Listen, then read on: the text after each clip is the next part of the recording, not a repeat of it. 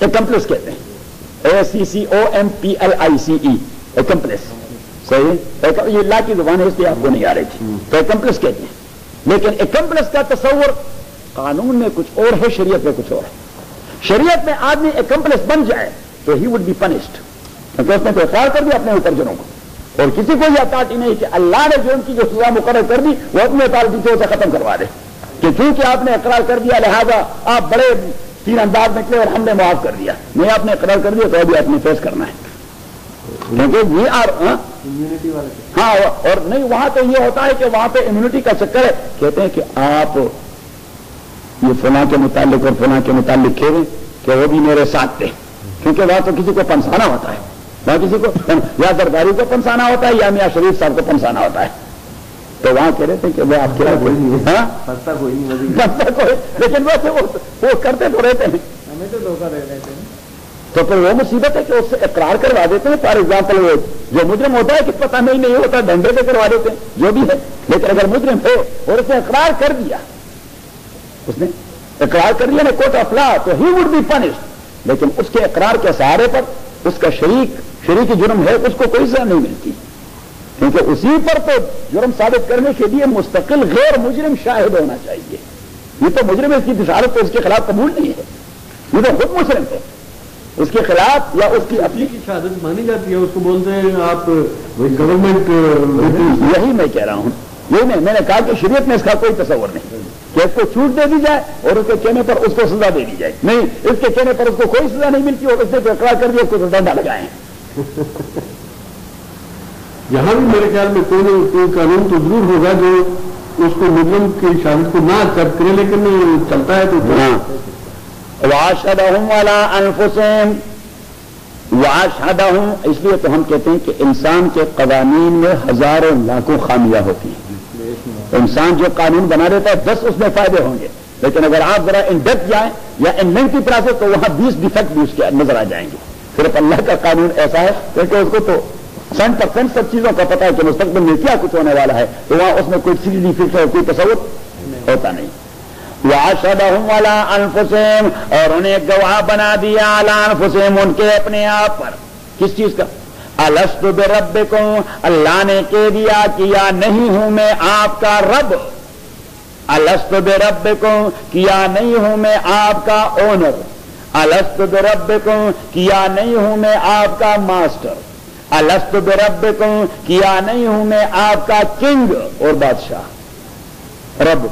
قالوا بلا, سب نے کہہ دیا بلا, ہاں جی, سب نے کہہ دیا. ابو جہل نے بھی کہہ دیا, فرعون نے بھی کہہ دیا, سب نے کہہ دیا ہاں جی آپ ہی ہمارے رب ہیں, ہم آپ ہی کو فالو کریں گے, آپ کے کمانڈمنٹ کو کبھی وائلیٹ نہیں کریں گے. قالوا, ساروں نے کہہ دیا بلا, ہاں جی آپ ہیں. شہدنا, ہم نے اقرار کر دیا. بلا شہدنا, ہم نے اقرار کر. اب اللہ کریم نے فرمایا کہ میں نے آپ سے یہ اقرار لیا کیوں, میں نے آپ سے یہ اقرار لیا کیوں, یہ وعدہ لیا کیوں؟ ان تقولوا, تاکہ آپ نہ کہہ سکے یوم القیامت, قیامت کے دن, انا کنا عن ھذا غافلین, کہ ہم اس تعلق سے بالکل بے خبر تھے, ہمیں کوئی پتہ نہیں تھا کہ کوئی رحمت کا تصور بھی ہوتا ہے. اللہ کریم نے فرمایا کہ میں نے آپ کے ویری نیچر میں یہ تصور ڈال دی کہ روح مادے میں بعد میں داخل ہوگا, پہلے ربوبیت کا تصور اس روح کے اندر میں پینیٹریٹ کر دوں. تو پہلے میں نے اپنی ربوبیت کا تصور, اس لیے قرآن کریم نے دوسری جگہ فرمایا کہ وَنَفْسٍ وَمَا سَوَّاهَا فَأَلْهَمَهَا فُجُورَهَا وَتَقْوَاهَا. اللہ کریم وہ ذات ہے جس نے انسان کے نفس کو برابر بنا دیا اور اس میں پینیٹریٹ کر دی, مینز ٹیلنٹ پیدا کر دیا کہ اللہ کو فالو کرتا ہے یا اللہ کی مخالفت کرنا چاہتا ہے. بات میں آ رہی کہ نہیں آ رہی؟ وَأَشْهَدَهُمْ عَلَىٰ أَنفُسِهِمْ أَلَسْتُ بِرَبِّكُمْ قَالُوا بَلَىٰ شَهِدْنَا, ہم اقرار کر چکے ہیں. أَن تَقُولُوا, اللہ تقولوا, تاکہ آپ نہ کہہ سکے یوم القیامت, قیامت کے دن, انا کننا, کہ تاکہ کم تھے, عن ھذا, اس بات سے, اس تصور سے, غافلین, بے خبر. او تقولوا, یا اس وجہ سے میں نے آپ سے یہ وعدہ لے لیا اور روح کے اندر میں نے پینیٹریٹ کر دیا. کس لیے؟ او تقولوا, تاکہ آپ یہ نہ کہہ سکے کہ انما اشرک آباؤنا من قبل, کہ بات یہ کہ ہمارے فور فادر نے ہم سے پہلے شرک شروع کر دیا تھا، وَكُنَّا ذُرِّيَّةً مِّن بَعْدِهِمْ، اور ہم تو ان کے بعد ان کی اولاد تھے تو ان کو فالو کر گئے، مین کہ جو بات پہلے ہوتی ہے تو پیچھے آنے والے اس کو فالو کر جاتے. تو اللہ کریم فرماتے کہ یہ ایک زبردست حکیمانہ انداز سے اللہ نے رد کر دیا کہ آپ کے فور فادر کے طریقے بڑے اینشنٹ اور اولڈ ہیں، یا میثاق ازل والا وعدہ بڑا اولڈ ہے. اگر آپ نے سابقین کی بات کو مانا ہے یا سابقہ بات کو ماننا ہے تو فور فادر پہ تو آپ کے زیادہ سے زیادہ 1000 سال گزر گئے ہوں گے، 500 سال گزر گئے ہوں گے. میں نے یہ چیز آپ کے روح میں آپ کے پیدا کرنے سے پہلے پینیٹریٹ کروا دیا تھا. ایک بات تو یہ کہ سابقہ تو وہ ہے، وہ زیادہ قدیمی تصور ہے. آپ کے آبا کی پریکٹس وہ قدیمی نہیں ہے، اس کے مقابلے میں وہ تصور قدیمی ہے جو میں نے آپ کے ارواح میں پینیٹریٹ کر دیا تھا. بات دین میں آ رہی ہے؟ کیونکہ ارواح اس وقت بنی جب حضرت آدم علیہ السلام کو پیدا کیا گیا. حضرت آدم سے پہلے بھی ارواح بنی تھی، ان الارواح جنود مجندہ، اس لیے ارواح کو قدیم کہتے ہیں. یہ آدم سے بہت پہلے ارواح انسانی اللہ تعالیٰ نے پیدا فرمائی تھی. اچھا، تو اب انہوں نے پلی کیا لے لیا کہ چونکہ یہ طریقہ بڑا قدیمی ہے، یہ رواج جو ہم شرک کر رہے ہیں یہ رواج ہمارے اندر بہت پرانا ہے، 500 سال کا، 1000 سال کا، 10,000 سال کا، اس سے زیادہ تو نہیں ہو سکتا، 10,000 سال کا. تو اللہ کریم فرماتے ہیں کہ یہ پریکٹس یہ بڑا قدیمی ہے یا وہ تصور بڑا قدیمی ہے جو میں نے روح کے اندر پینیٹریٹ کر دیا ہے. اگر آپ نے قدیمی بات کو لینی تو پھر اس کو کیوں فالو نہیں کرتے؟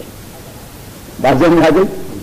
ویسے اللہ کریم جو ارجو کر دیتا ہے مقابلے میں وہ بھی بڑا عجیب انداز ہے.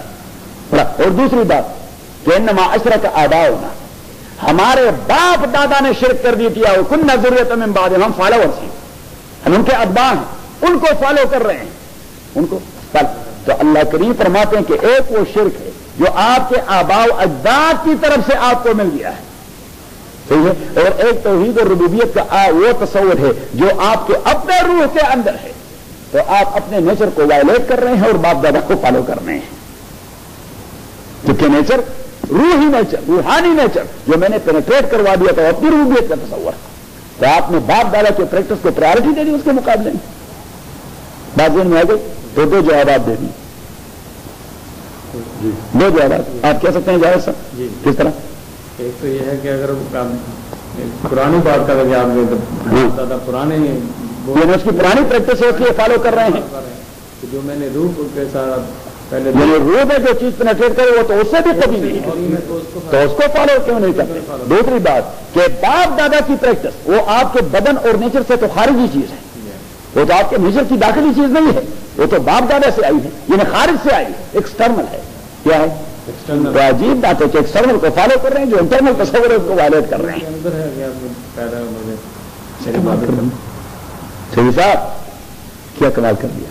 بہت ضرورت لا دی ہے. او تقولوا انما اشرك آباؤنا من قبل وكنا ذرية من بعدهم افتهلكنا، آیا آپ ہمیں ہلاک کرتے بما فعل المبطلون، اس عمل سے جو باطل پرست کرتے رہے، وكذلك نفصل الآيات، اور اسی طرح اللہ کریم فرماتے جو تفصیل میں نے بیان کر دی، وَكَذَلِكَ اسی طرح نفصل الآیات ہم تفصیل سے بیان کر دیتے سارے معاملات، وَلَعَلَّهُمْ يَرْجِعُونَ تاکہ یہ لوگ اپنی گندگی سے لوٹ جائیں، تاکہ یہ لوگ اپنی گندگی سے لوٹ جائیں. تو میرے خیال میں اگر کل آپ آ سکتے ہیں تو اس صورت کا خاتمہ کروا دیں کل حج سے پہلے. کیا خیال؟ صحیح ہے محمد؟ صحیح ہے.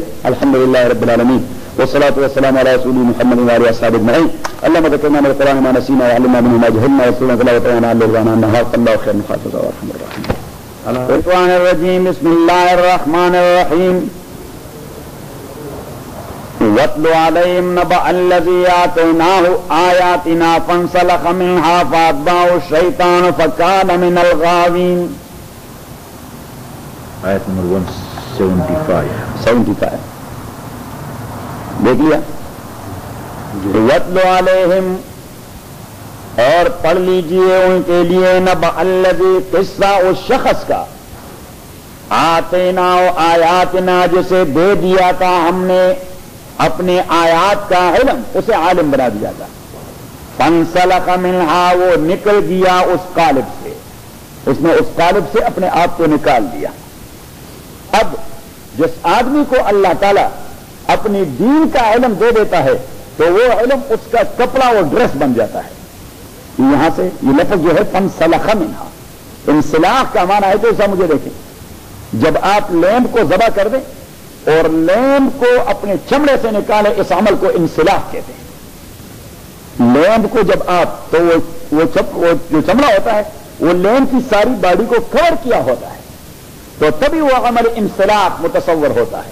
تو یہاں پتہ لگ گیا کہ جس آدمی کو اللہ دین کے علم سے بہرور فرماتا ہے تو چمڑے کی طرح یہ علم کا کور اسے پہنا دیتا ہے، اور چاہیے کہ اس کے ہر حرکت پر اور بدن کے ہر آرگن پر اس علم کے آثار ظاہر ہوں۔ اس کے پاؤں کی حرکت سے بھی معلوم ہے کہ یہ عالم آدمی، اس کے ہاتھ کے حرکت سے بھی معلوم ہو کہ عالم آدمی ہے، اس کے آنکھوں اور کانوں سے بھی معلوم ہو کہ یہ عالم آدمی ہے، کیونکہ اس کور کا اس پہ اثر ہونا چاہیے۔ اگر اس کی پاؤں وہ غلط جگہ پہ لگتی اٹ مینس کہ وہاں پہ وہ کور نہیں لگا، اگر اس کے ہاتھ غلط جگہ پہ آگے ہو جاتے اٹ مینس کہ وہ ہاتھوں پر ابھی تک علم کا کور نہیں آیا۔ بات ذہن میں آئی؟ اللہ کریم نے تعبیر بڑی عجیب کر دی۔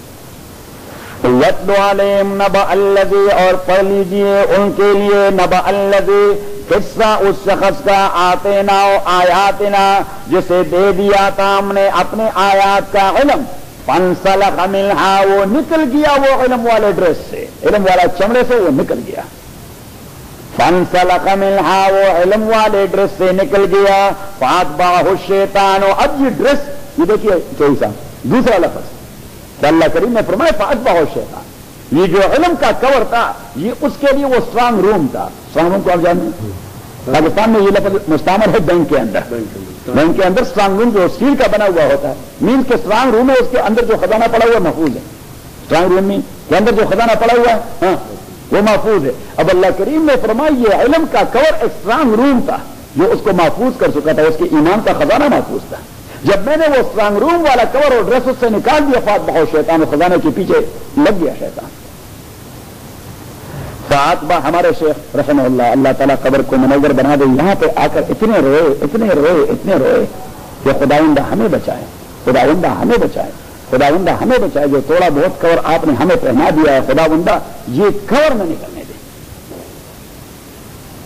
فانسلخ منہا، وہ نکل گیا اس کور سے، فاتبعہ الشیطان، پیچھے لگ گیا اس کا شیطان، فکان من الغاوین، ہو گیا وہ شخص گمراہوں میں سے۔ شیطان اس کے پیچھے لگ گیا، اس کے ایمان پہ ڈاکہ ڈال دیا، وہ ٹریجری اس نے رات کر دی۔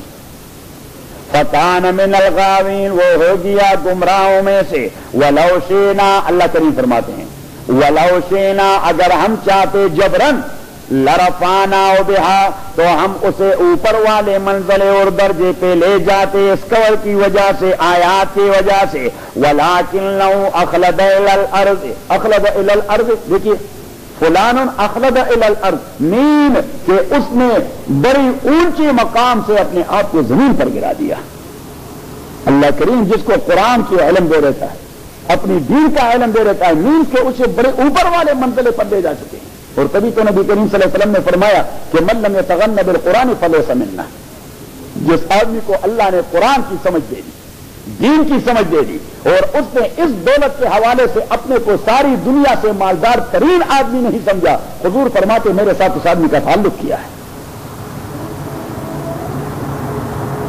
تبھی تو حضرت مولانا آزاد رحمۃ اللہ علیہ نے ایک بار اپنی تقریر میں علماء سے کہہ دیا کہ اللہ کریم نے، آپ دیوبند میں بیان کر رہے تھے کہ اللہ کریم نے آپ کو قرآن علوم سے منور فرمایا ہے، آپ کا فکر یہ ہمیشہ بادشاہوں سے بھی عالی ہونا چاہیے، کیونکہ جو دولت آپ کو دے دی گئی ہے یہ زمانے کے بادشاہوں کے پاس نہیں ہے، نہیں ملتا یہ جو ہر بادشاہوں کے خزینوں نے، یہ جو دولت اللہ نے آپ کو دے دیا ہے یہ بادشاہوں کے پاس نہیں ملتا۔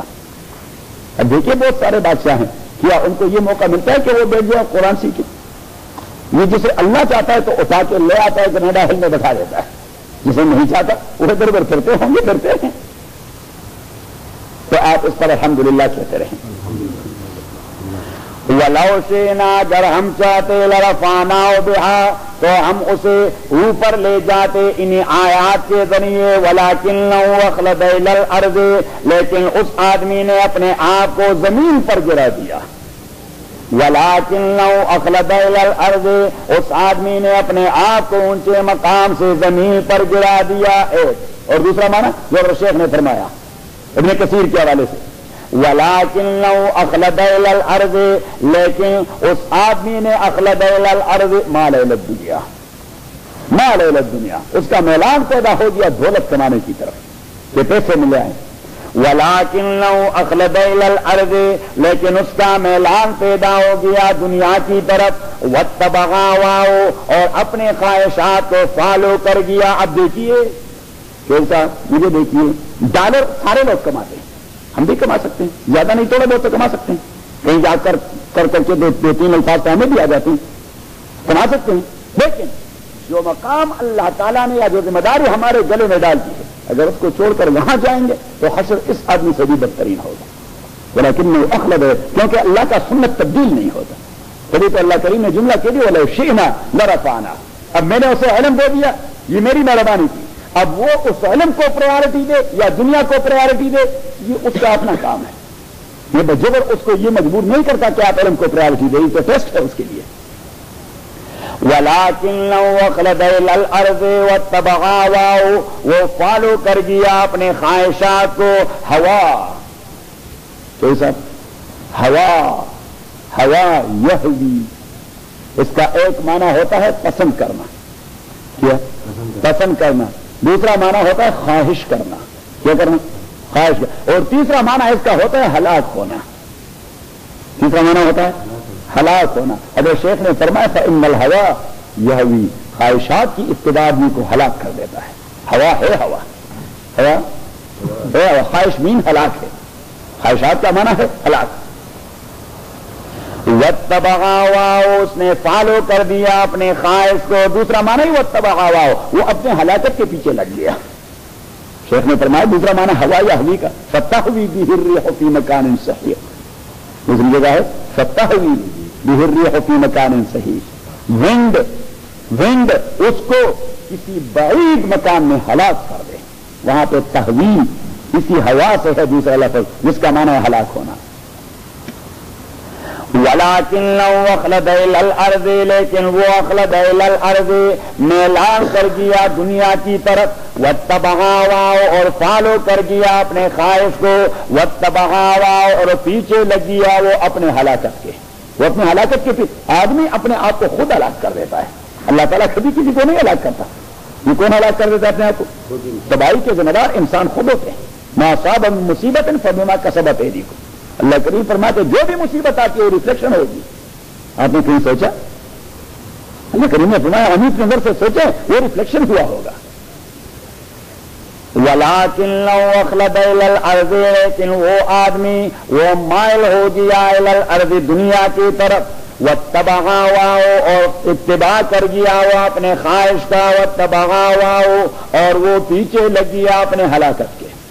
وہ اپنے ہلاکت کے پیچھے لگ گیا. فمثلہ کمثل الکلب، فمثلہ کمثل الکلب، اس کی کیفیت کمثل الکلب، کتے کی جیسی ہے. فمثلہ کمثل الکلب، اس کی کیفیت وہ کتے جیسے کی. اور کتے میں بھی شریف کتا ہوتا ہے، کتے میں بھی شریف کتا ہوتا ہے. ایسا کتا شریف جس کے منہ کا مارا ہوا حیوان مسلمان کے لیے کھانا جائز ہوتا ہے شرافت کی وجہ سے. جس کے منہ کا مارا ہوا حیوان وہ مسلمان کے لیے کھانا جائز ہوتا ہے. شکاری کتا جب آپ اسے چھوڑ دیتے ہیں خرگوش کے پیچھے، بسم اللہ اللہ اکبر، بسم اللہ اللہ اکبر آپ نے کہہ دیا اور کتے کو چھوڑ دیا. تعلیم یافتہ کتا، صرف ایک ہی مسئلہ اس نے سیکھ لیا ہے. کتنے مسئلے؟ ایک ہی مسئلہ کہ میں نے شکار کو جانا، بھوکا بھی ہوں گا لیکن کہوں گا نہیں. کہاں لاؤں گا؟ اپنے مالک کے پاس لے آؤں گا. بس ایک مسئلہ دین کا سیکھ لیا اس نے، ایک مسئلہ دین کا. دیکھیے کتا ہے، کتا جس کے متعلق حدیث میں آیا، امام طحاوی نے ایک چیپٹر لکھا باب ما جاء فی سور القلب.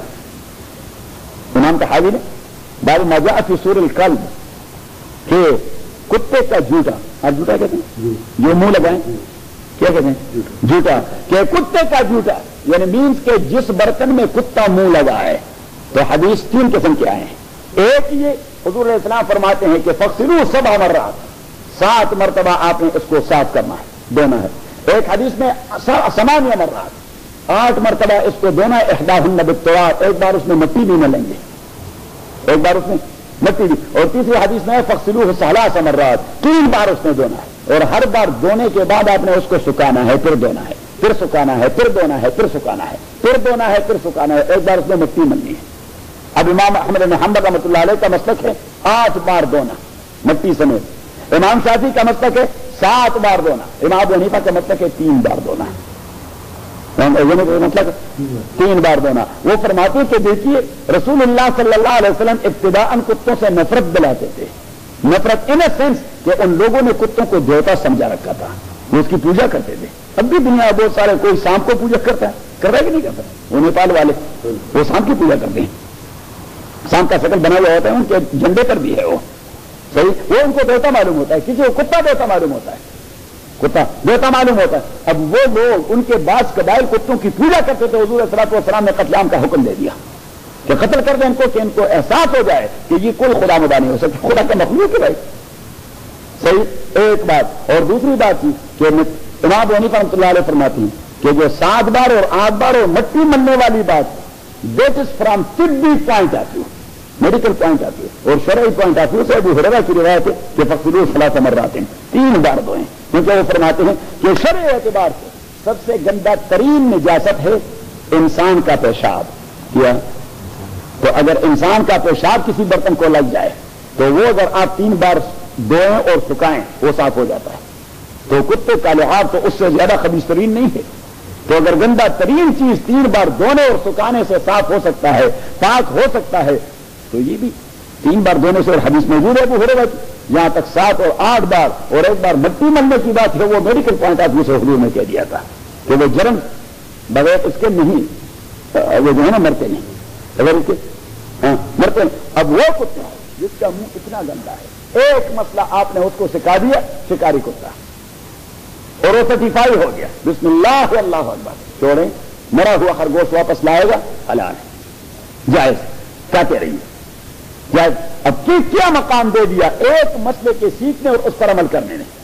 عمل ضروری ہے. اگر اس نے سیکھ لیا لیکن عمل نہیں کرتا, اگر اس نے سیکھ لیا اور عمل نہیں کرتا تو وہ چیز آٹومیٹکلی حرام ہو جاتی ہے. اگر آپ نے اس کو بڑا سکھایا اور ٹرین کر دیا اور جو چھوڑ دیا بسم اللہ اللہ اکبر, تو آدھا اتنے کا آدھا آپ کے لیے لے آیا, تو جو آدھا آپ کے لیے لے آیا وہ حرام ہے, آپ نہیں کر سکتے, کیونکہ وہ کتا جو ہے اپنے مسئلے پر عمل نہیں کر رہا. تو آپ اس سے سرٹیفکیٹ ودرا کر دیں کہ ہم آپ کو ڈسکوالیفائی کر دیں, کیا ڈگری واپس لے لیتے ہیں, آپ کی ڈگری کو ہم کینسل کر دیتے ہیں. ڈگری ہم نے کینسل کر دی, آپ کو جو UCLA سے ڈگری مل چکی تھی وہ ہم نے کینسل کر دی, اس لیے کہ آپ اس مسئلے پر عمل نہیں کر رہے.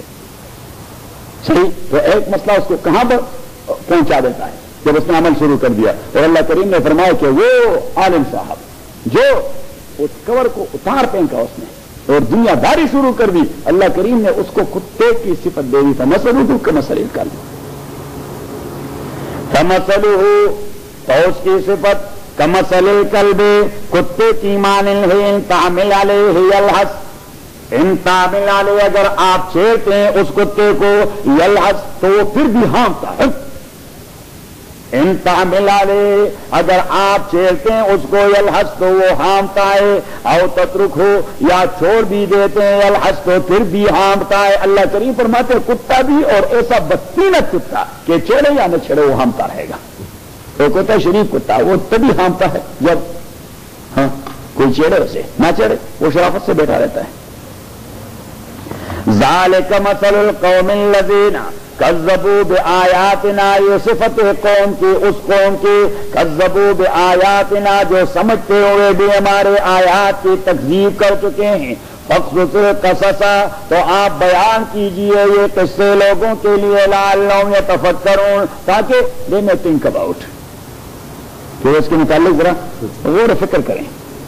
ساء مثلا القوم الذین, ساء مثلا القوم الذین, بدترین صفت اس قوم کی, کذبوا بآیاتنا جو جھٹلا چکے ہیں ہماری آیات کو, وانفسہم کانوا یظلمون, اور خاص کر وہ اپنے آپ پر تسلسل سے ظلم کرتے رہے. وانفسہم, اور خاص کر وہ اپنے آپ پر ظلم کرتے رہے. من یہد اللہ فہو المہتدی, جسے اللہ تعالیٰ گائیڈ کر دے تو وہ گائیڈنس پانے والا ہے، وَمَن يُضْلِلْ، اور جسے اللہ تعالیٰ گمراہ بنا دے فَأُولَٰئِکَ هُمُ الْخَاسِرُونَ، تو یہی لوگ لوزر ہیں، بہت بڑے لاس میں پڑنے والے ہیں۔ وَلَقَدْ ذَرَأْنَا لِجَهَنَّمَ، یہ وارننگ ہے، اور تاکہ ہم نے پیدا کر دیا ہے لجہنم، ہیل فائر کے لیے، کثیرا من الجن والانس، ڈھیر سارے جن و انس، ہم نے ڈھیر سارے انسان اور جنات جہنم کے لیے پیدا کر دیے ہیں۔ کیسے لوگ جہنم میں جائیں گے؟ اللہ کریم فرماتے اس تناظر میں دیکھیں کہ لہم قلوب لا یفقہون بہا، میں نے ان کو قلب و دماغ دے دیا ہے لیکن وہ اسی سہارے سوچتے نہیں۔ وَلَهُمْ أَعْيُنٌ، اور ان کے آنکھیں بھی لا يبصرون بہا، لیکن وہ دیکھتے نہیں۔ وَلَهُمْ آذَانٌ، ان کے کان بھی لا يسمعون بہا، اسی کے سہارے سنتے نہیں۔ أُولَٰئِكَ كَالْأَنْعَامِ، یہی لوگ یہ مویشیوں جیسے، بل ہم اضل، بلکہ ان سے بھی زیادہ گئے گزرے ہیں۔ وَأُولَٰئِكَ هُمُ الْغَافِلُونَ، اور یہی لوگ انسانیت کے مقام سے بے خبر ہیں۔ أُولَٰئِكَ هُمُ الْغَافِلُونَ، اپنے مقام سے بے خبر ہے کہ میرا مقام کیا ہے، میری ذمہ داری کیا ہے، میرا مقام کیا ہے اور میری ذمہ۔ آدمی اپنے مقام کو پہچانے تو ذمہ داری کا آٹومیٹکلی اسے احساس ہو جاتا ہے۔ یہ ذمہ داری کا احساس تبھی نہیں ہوتا جب تک آدمی اپنے مقام اور مرتبے کو نہیں پہچانتا۔ دیکھو سر، فیض صاحب کو احساس ہو جائے کہ ہم ڈائریکٹر آف ٹیمپا، تو آٹومیٹکلی ذمہ داری کا تصور ذہن میں آ جاتا ہے کہ ڈائریکٹر آف ٹیمپا کو کیا کرنا ہے۔ صحیح ہے، مجھے احساس ہو جائے کیا مفتی عبد السیری ہے، تو مفتی کی ذمہ داری کیا ہے کہ بھائی فتوا دیتے ہوئے 10-15 بات سوچیں، کسی کو غلط فتوا نہ دیں، کیونکہ وہ فتوا ایک آدمی کے پاس رکے گا نہیں، وہ تو چلتا رہے گا، وہ تو چلتا رہے گا۔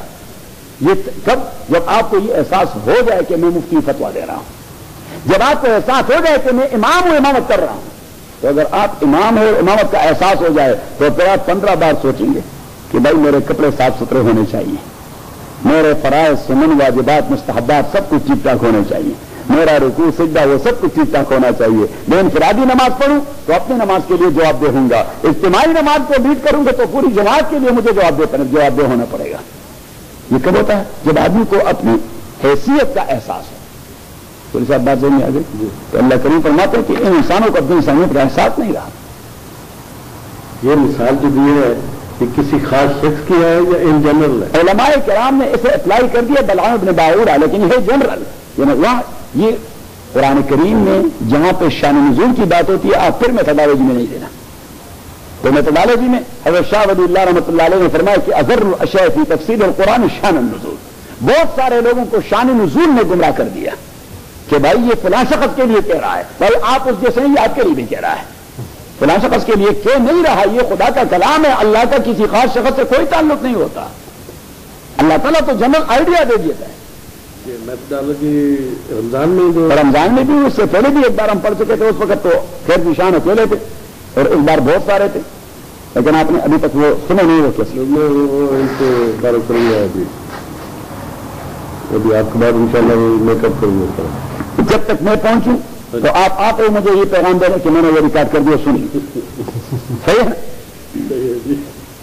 لیکن میرے خیال میں سبق کی چھٹی ہو جائے تو پھر وہ آپ کے ہاتھ کیسے لگے گا؟ لگتا مشکل ہے۔ ایسی کوئی بات نہیں، آپ دلی انڈے کا سوچیں، دیکھیں کیسا بھاگتا ہے، سوچے گا ابھی کائتا بنیں گے تو ان شاء اللہ، لیکن ابھی تک اظہر نے کبھی بمبے کا نہیں سوچا، اس کے ایجنڈے میں یہ چیز شامل نہیں۔ دوسروں کو بولتا ہے میں تو اس میں بلیو کرتا ہوں، کھا کے پھر سوچوں گا نہیں، یہ کئی صاحب آ رہے واپس تو ان شاء اللہ سب کو۔ وَلَقَدْ ذَرَأْنَا لِجَهَنَّمَ، تحقیق ہم نے پیدا کیا ہے جہنم کے لیے، کثیرا من الجن والانس، ڈھیر سارے انسان اور جنات، لہم قلوب، ان کے قلب و دماغ ہے۔ اللہ کریم ذکر صرف قلب کا کرتا ہے، دماغ اس کے ساتھ ضرور مراد ہوتا ہے، کیونکہ ایکچولی تھنکنگ کی جو قوت ہے وہ کہاں ہوتی ہے؟ دماغ میں ہوتی ہے۔ جو دل ہوتا ہے وہ تو اس کو پاور اور انرجائز کر دیتا ہے، تو اللہ کریم اصل میں انرجی پوائنٹ کو مینشن کر دیتا ہے کہ اگر یہ کام کرنا چھوڑ دے تو وہاں تھنکنگ خاص کرے گا۔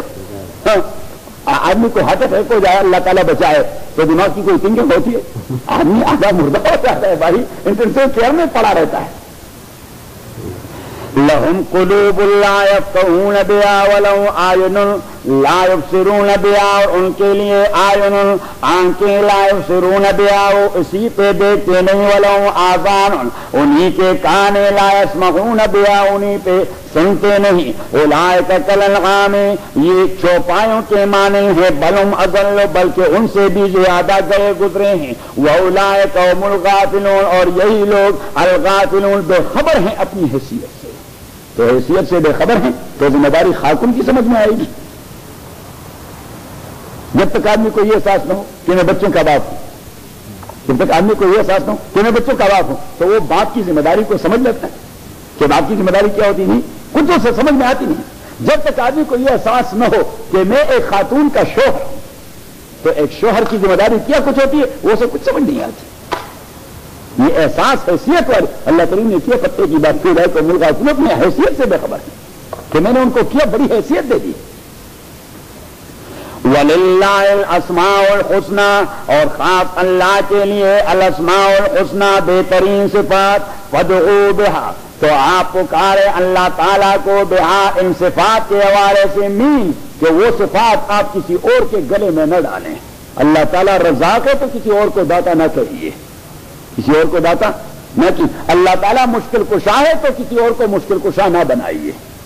وَلِلَّهِ الْأَسْمَاءُ الْحُسْنَى اللہ تعالیٰ کے لیے اسماء حسنہ ہے، فادعوا بها تو آپ پکارے اللہ تعالیٰ کو انہی اسماء کے ذریعے، وَذَرُوا الَّذِينَ اور چھوڑ دیجئے ان لوگوں کو یلحدون فی اسمائہ یلحدون جو الحاد کرتے ہیں اللہ تعالیٰ کے صفات میں اور صفاتی اسماء میں۔ مین دیکھیے مجھے کہ اللہ کریم کے جو صفات ہیں ایک ایک صفت اللہ کریم کے کسی خاص کوالٹی کو منشن کر رہی ہے، صحیح ہے۔ اب جو لوگ وہ کوالٹی کسی اور کے گلے میں ڈال دیتے ہیں تو اٹ مینس کہ وہ اللہ کی وہ کوالٹی چیلنج کر رہے ہیں۔ اللہ کی وہ کوالٹی رزاقیت کی ایک کوالٹی اللہ تعالیٰ کی کہ رزق کون دیتا ہے؟ اللہ تعالیٰ۔ تو آپ نے اگر کسی اور کو داتا مانا تو it means you are going to challenge the authority of اللہ سبحانہ و تعالیٰ، اسے کہتے ہیں الحاد۔ وَذَرُوا الَّذِينَ اور چھوڑ دیجئے ان لوگوں کو یلحدون جو الحاد کرتے ہیں۔ الحاد کا معنی ٹھیلا راستہ لے لیتے ہیں۔ یلحدون فی اسمائہ سیجزون انہیں بدلہ دے دیا جائے گا ما کانوا یعملون اس عمل کا جو وہ کرتے رہے، وَمِمَّنْ خَلَقْنَا أُمَّةٌ یَهْدُونَ بِالْحَقِّ اور ان لوگوں میں سے جو ہم نے پیدا کر دیے امتٌ ایک گروہ ہے، یادون بالحق جو گائیڈ کرتے ہیں سچائی کے واسطے، وبہ یعدلون اور اللہ کے حوالے سے یا حق کے حوالے سے وہ جسٹس کرتے رہتے ہیں، والذین اور وہ لوگ کذبوا بآیاتنا جو جھٹلا چکے ہیں میری آیات کو، جو تکذیب کر چکے ہیں میرے آیات و احکام کو، سنستدرجہم میں پکڑتا رہتا ہوں انہیں گریجولی۔ استدراج کا معنی پکڑنا، گریجولی اعلیٰ پکڑ نہیں پکڑتا۔ اللہ کریم فرماتے ہیں میں دھیرے دھیرے طرح پھیٹ کرتا رہتا ہوں لیکن ان بدبختوں کو احساس نہیں ہوتا۔ سنستدرجہم آپ لکھ کے مانا کہ سنستدرجہم میں گریجولی ان کو پکڑتا رہتا ہوں۔ استدراج الاخذ درجتاً فدرجتاً، المواخذہ درجتاً فدرجتاً، گرفت کرنا درجہ بدرجہ۔ سنستدرجہم میں گریجولی ان کو پکڑتا رہتا ہوں، من حیث ایسی جانب سے لا یعلمون کہ وہ جانتے بھی نہیں کہ یہ آفت کہاں سے آئی، ان کو یہ پتہ نہیں لگتا کہ اس جانب سے یہ آفت کیسے آئی۔ وَأُمْلِي لَهُمْ اور میں انہیں ڈیل دے دیتا ہوں، وَأُمْلِي لَهُمْ اعلیٰ فسرن اس لیے نہیں پکڑتا کہ میں نہیں ڈیل دے رہتا ہوں، وَأُمْلِي لَهُمْ میں مہلت دے دیتا ہوں ان کو، کیوں؟ اس لیے کہ ان کے بھی میری پلاننگ متین بڑی مضبوط ہوتی، میری پلاننگ بڑی مضبوط ہوتی ہے کہ پکڑنا ہے تو پھر صحیح طریقے سے پکڑیں گے، کہ جب آخری مرحلے پر جا پہنچیں گے ہاں تو پھر وہاں ہم اسے اف بھی نہ کرنے دیں گے۔ وَأُمْلِي اللہ تعالیٰ بچائے، وَأُمْلِي لَهُمْ اور میں مہلت دے دیتا ہوں ان کو، ان کے بھی میری تدبیر متین بہت مضبوط تدبیر ہے۔ اولم یتفکروا آیا یہ لوگ یہ نہیں سوچتے کہ ما بصاحبہم کہ ان کے ساتھی محمد میں من جنت کوئی دیوانگی نہیں، یہ اسے دیوانہ کہتے ہیں لیکن ان لوگوں نے خدا کے حوالے توڑ دے کے لیے تو یہ سوچنا تھا کہ اس آدمی میں کوئی دیوانگی نہیں ہے۔ اولم یتفکروا آیا یہ لوگ سوچتے نہیں ما بصاحبہم کہ ان کے ساتھ محمد میں نہیں ہے من جنہ کوئی آسیب کا اثر یا جنون کا اثر، ان ہوا نہیں ہے یہ محمد الا نذیر مبین مگر کلیئر کٹ ڈرانے والا ہے۔ اولم ینظروا فی ملکوت السماوات آیا یہ لوگ نہیں دیکھتے آسمانوں کی بادشاہی کو والارض اور زمین کی مملکت کو، وما خلق اللہ اور ان ساری چیزوں کو جو اللہ تعالیٰ نے پیدا کر دیے ہیں، وان عسا اور کیا یہ لوگ نہیں دیکھتے عسا کہ ممکن ہے ان یکون قد اقترب اجلہم کہ ان کا معین وقت قریب آ پہنچا ہو۔ ان کو تو کبھی کو ہر دن میں ایک مرتبہ یہ بھی سوچنا چاہیے شاید وہ ٹائم قریب پہنچ چکا ہو، اور کیا یہ نہیں سوچتے عسا کہ ممکن ہے ان یکون قد اقترب اجلہم کہ ان کا وقت مقرر قریب آ پہنچا ہو، فبأی حدیث تو اس قرآن کے بعد وہ کون سی کلام ہے بعد اس کلام کے بعد یؤمنون جس پر یہ ایمان لائیں گے۔ اللہ کریم فرماتے ہیں اس کے بعد آخر میں کون سی زبان میں ان سے بات کروں بدبختوں سے کہ اس پر وہ ایمان لائیں۔ فبأی حدیث یہاں سے اگر اللہ تعالیٰ انسان ہوتے تو ہم پھر یہ کہہ رہے تھے کہ اللہ کریم کا بالکل کلیجہ منہ کو آ گیا تھا جب یہ بات کہہ رہے تھے کہ فبأی حدیث میں کہ چونکہ وہ انسان نہیں اس لیے ہم یہ بات نہیں کر سکتے، لیکن آپ کو سمجھانے کے لیے کہہ رہا ہوں کہ اللہ کا کلیجہ بالکل منہ کو آ گیا تھا، تو اس لیے اس نے کہا کہ فبأی حدیث بعدہ یؤمنون، اس قرآن کے بعد آخر وہ کون سی بات ہے جس پر یہ بدبختی مان لائیں گے، کیونکہ اس سے زیادہ سمجھانے والا کلام تو کوئی دوسرا ہو نہیں سکتا۔ پھر صاحب بات بالکل لگتی ہے کہ نہیں؟ من یضلل اللہ اور جسے اللہ گمراہ کر دے فلا ہادی لہ نہیں کوئی ہدایت دینے والا اس کے لیے، ویذرہم اور اللہ چھوڑ دیتا ہے ان کو فی طغیانہم ان کی بغاوت میں اور وائلیشن میں، یا مہون وہ سرگرداں پھرتے رہتے ہیں، یسألونک اچھا اب رسول پاک صلی اللہ علیہ وسلم نے فرمایا کہ ممکن ہے آپ کا وہ مقرر ٹائم قریب پہنچ چکا ہو، کم از کم آپ نے یہ سوچنا چاہیے۔ انہوں نے کہا کون سے قریب ٹائم کی بات کر رہے ہیں؟ حضور علیہ السلام نے فرمایا قیامت کی بات کر رہا ہوں، اور کون سے آپ کی شادی کی بات کر رہا ہوں؟ قیامت کی بات کر رہا ہوں کہ قیامت قریب آ پہنچا۔ انہوں نے کہا اچھا دیکھیے وہ بڑے حرامی لوگ تھے، انہوں نے کہا قیامت کب آئے گی؟ دیکھیے کاؤنٹر کوشچن یسألونک یہ پوچھ لیتے ہیں آپ سے عن الساعۃ قیامت کے متعلق، ایان مرساہا کہ کب ہے اس کا آنا، یہ کب آئے گا؟ آپ مدت ہوئی ہمیں ڈراتے رہتے ہیں قیامت آئے گی اور قیامت آئے گی اور قیامت آئے گی۔ اب ذرا 25واں پارہ نکال دیں۔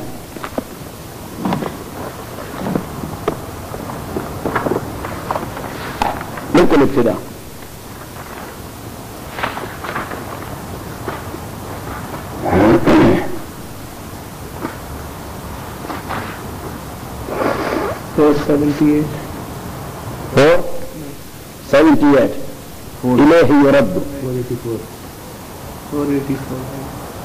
آیت نمبر 47 سورہ شورا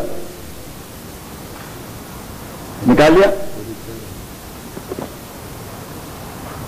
سورہ حامیم سجدہ، ہاں سورہ حامیم سجدہ ہے، سورہ حامیم سجدہ، ہاں سورہ حامیم سجدہ کی آخری رکوع ہے نا، آیت نمبر 48 25واں سپارہ شروع ہے۔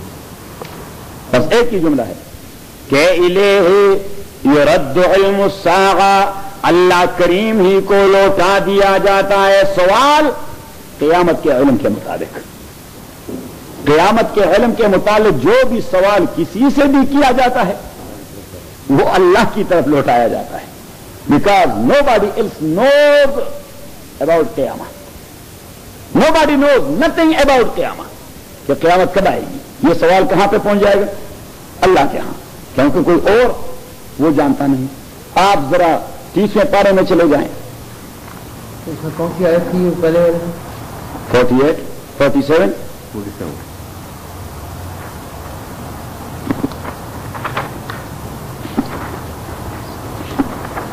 30ویں پارے میں سورہ نازعات، دوسری صورت ہے 30ویں پارے کی سورہ النازعات،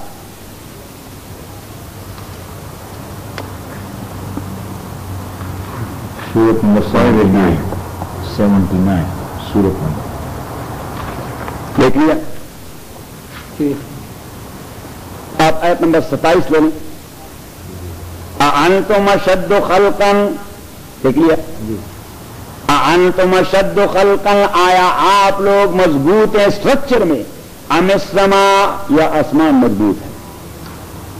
اللہ کریم فرماتے ہیں آپ لوگوں نے اپنے آپ کو کیا سمجھا ہوا ہے جو میرا مقابلہ کر رہے ہیں؟ کیا میری مخلوق میں آپ ہی سب سے مضبوط اسٹرکچر رکھنے والے ہیں؟ انتم اشد خلقا، کیا آپ لوگ مضبوط ہیں اسٹرکچر میں، نکال دیا چوہدری صاحب، ام السماء، یا آسمان مضبوط ہے، بناہا، اللہ نے اسے مضبوط بنا دیا ہے، رفع سمکا، اسے اونچا کر دیا ہے، فسواہا، اور برابر رکوا دیا ہے وہاں اسپیس میں، واغطش لیلہا، اور سیاہ بنا دیا ہے رات کو، واخرج ضحاہا، اور نکال دیا ہے اس کے دن کو، والارض بعد ذالک، اور زمین آسمان کے بعد دحاہا، اللہ تعالیٰ نے پھیلا دیا ہے، اخرج منہا، نکال دیا ہے اللہ تعالیٰ نے زمین سے، ماءہا، پانی، ومرغاہا، اور گھاس، والجبال، اور پہاڑ، ارساہا، رکھ دیے اللہ تعالیٰ نے، متاعا لکم، یہ سارے چیزیں نفع بخش ہیں آپ کے لیے، یہ نفع دے رہی ہیں آپ کے لیے، متاعا لکم، یہ نفع بخشیں آپ کے لیے، ولانعامکم، آپ کے مویشیوں کے لیے، فاذا جاءت الطامۃ الکبریٰ، فاذا جاءت الطامۃ الکبریٰ، جب وہ بڑی آفت آ جائے گی، فاذا جاءت الطامۃ الکبریٰ، طامہ کا معنی ہے ٹریجڈی، طامہ کا انگریزی میں معنی ہوتا ہے ٹریجڈی، فاذا جاءت الطامۃ الکبریٰ، اور جب آ جائے گی وہ سب سے بڑی ٹریجڈی یا سب سے بڑا انسیڈنٹ، سب سے بڑا حادثہ، فاذا جاءت الطامۃ الکبریٰ، جب آ جائے گا وہ سب سے بڑا انسیڈنٹ، یوم یتذکر الانسان، اسی دن انسان اپنے مائنڈ کو ریکال کرے گا، ما سعی، کہ اس نے کیا کچھ کر دیا، جیسے اللہ ایسے ہی بات کرتا ہے تھوڑی سا، یوم یتذکر الانسان، اسی دن انسان اپنے میموری کو ریکال کرے گا، ما سعی، کہ میں نے یا کیا کر دیا ہے۔ دیکھیے میرے انداز کا آپ نے دیکھ لیا،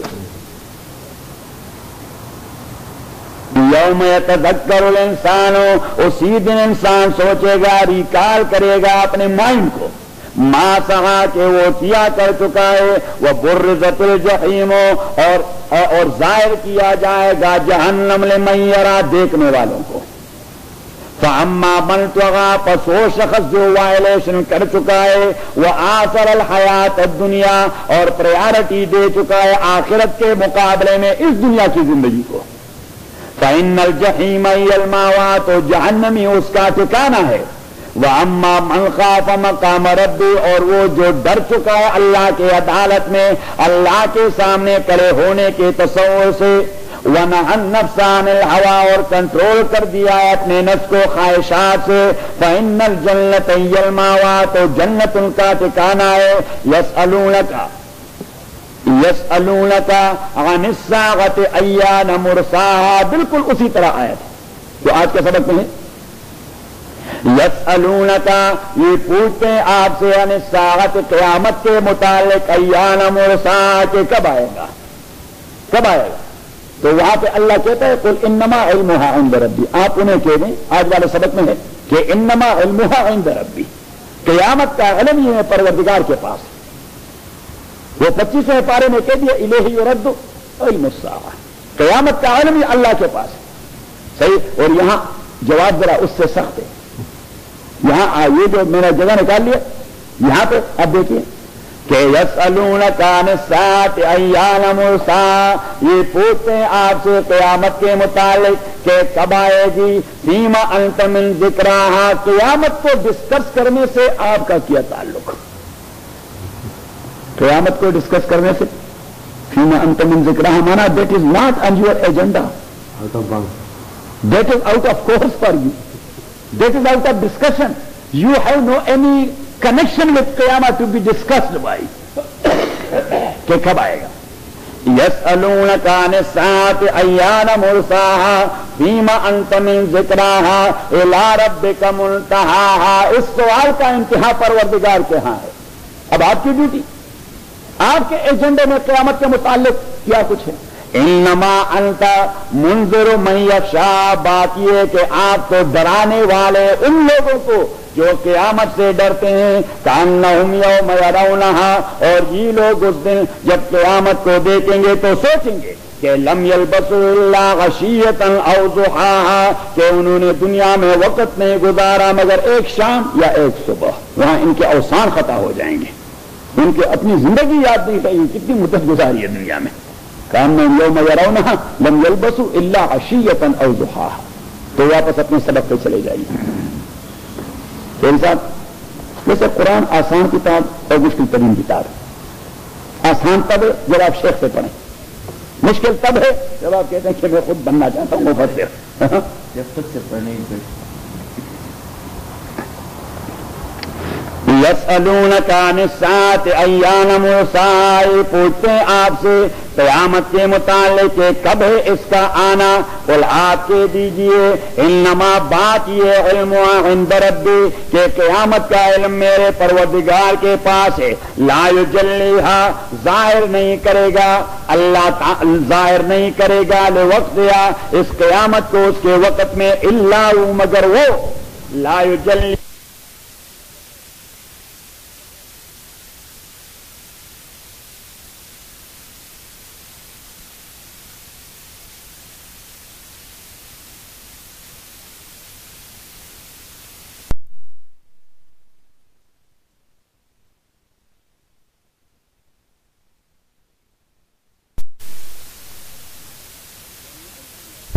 کہ اللہ ہی لانے والا ہے. اور تیسری بات یہ کہ انما علم عند ربی، جانتا بھی اللہ تعالیٰ ہے کہ وہ وقت کب ہے.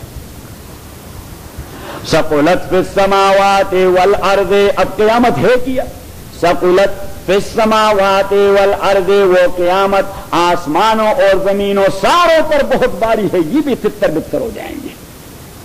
اللہ کریم فرماتے ہیں آپ ایک ایسی انسیڈنٹ کے متعلق پوچھ رہے ہیں جس کے سامنے آسمان بھی نہیں ٹک سکتے، صاحب جس کے سامنے زمین بھی نہیں ٹک سکتی. آپ ذرا نکالیں تیسرا پانا پھر.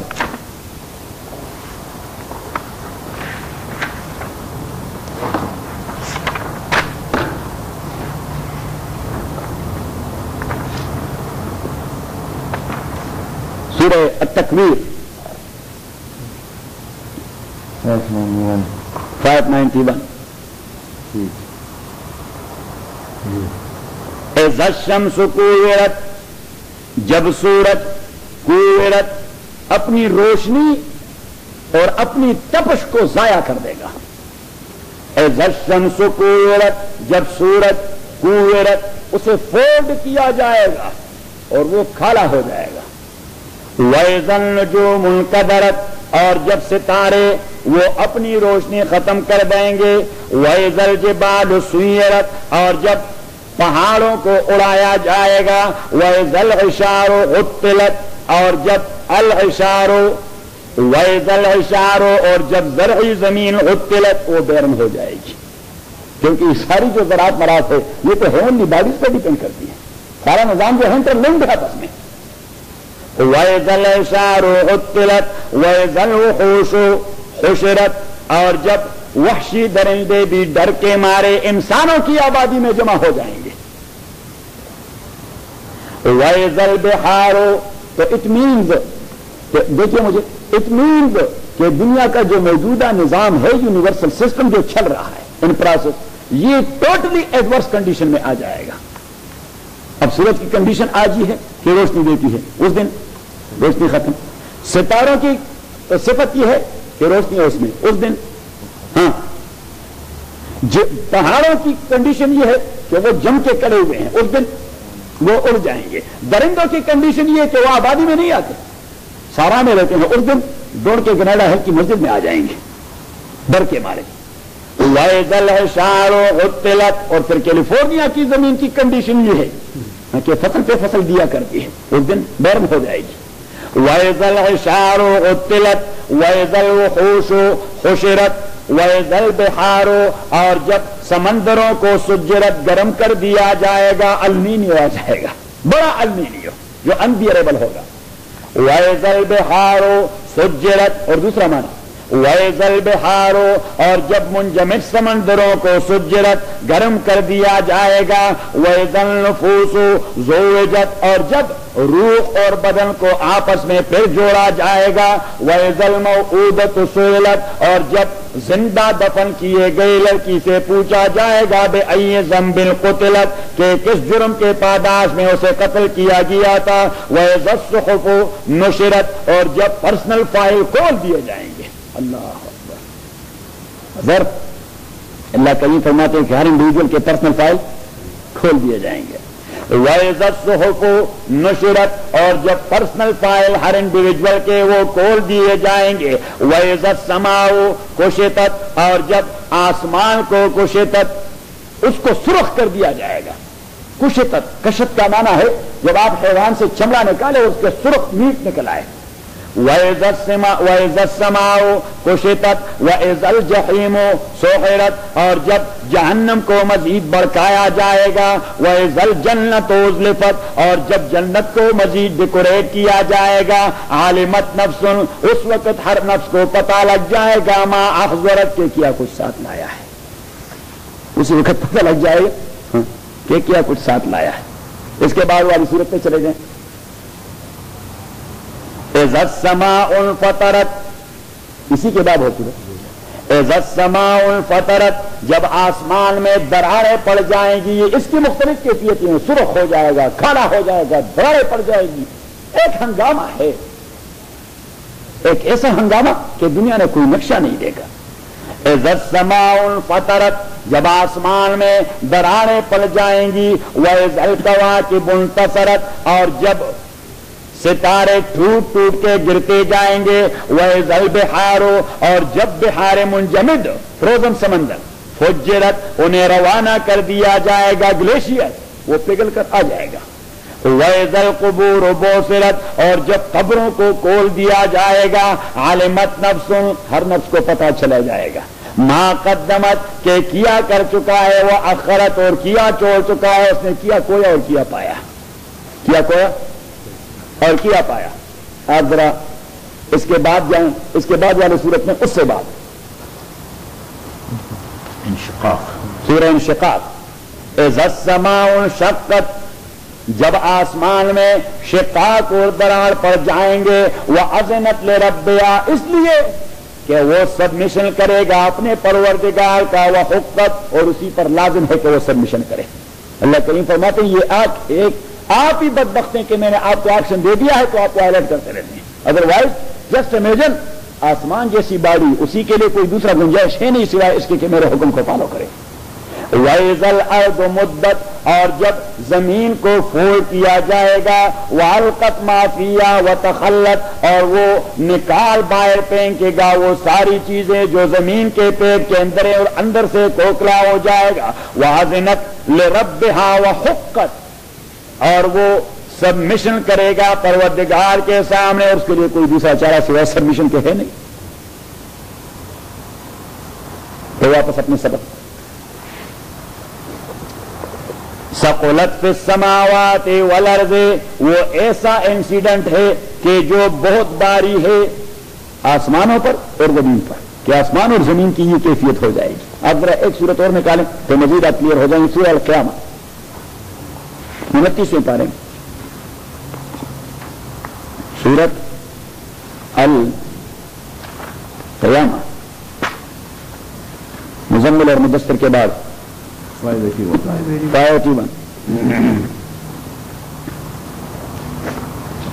لا اقسم بیوم القیامت میں قسم کرتا ہوں، اللہ فرماتے ہیں میں قسم لے لیتا ہوں بیوم القیامہ قیامت کے دن کا کہ بڑا عظیم دن ہے۔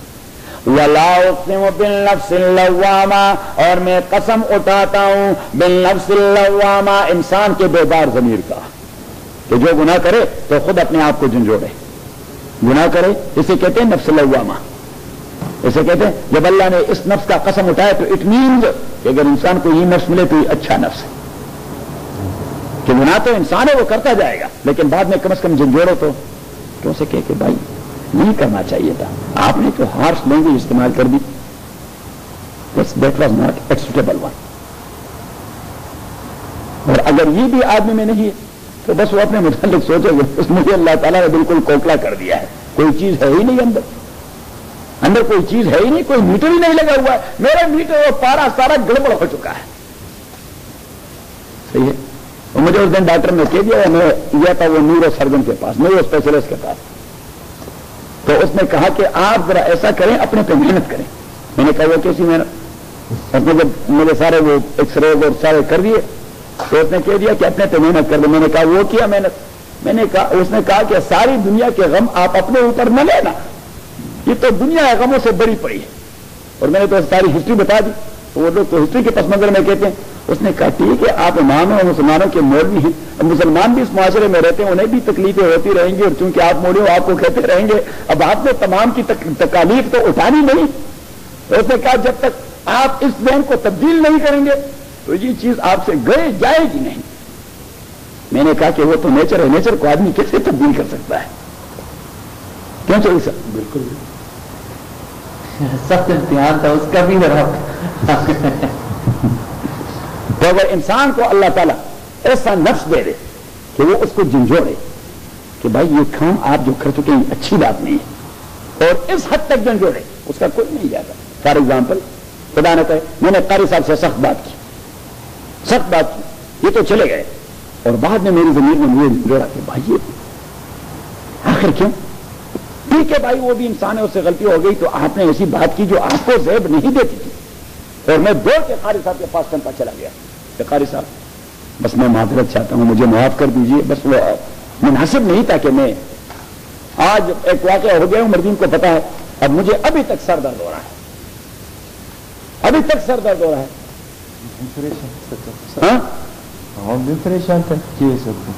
سارے جہاں کا درد ہمارے جگر میں، کیونکہ ایمبیسی والوں نے پھر مجھے فون کیا. اب جب انہوں نے مجھے فون کیا اور مجھے وہ سٹریس ہے ابھی تک کہ خدا کی قسم میرے کمر پر درد ہے، یہ اسپائنل کارڈ نہیں ہے، اس کے دونوں طرف یہ اعصاب ہیں، یہ میرے ایسے ہیں جس طرح کسی نے بالکل کوٹے ہوئے ہیں.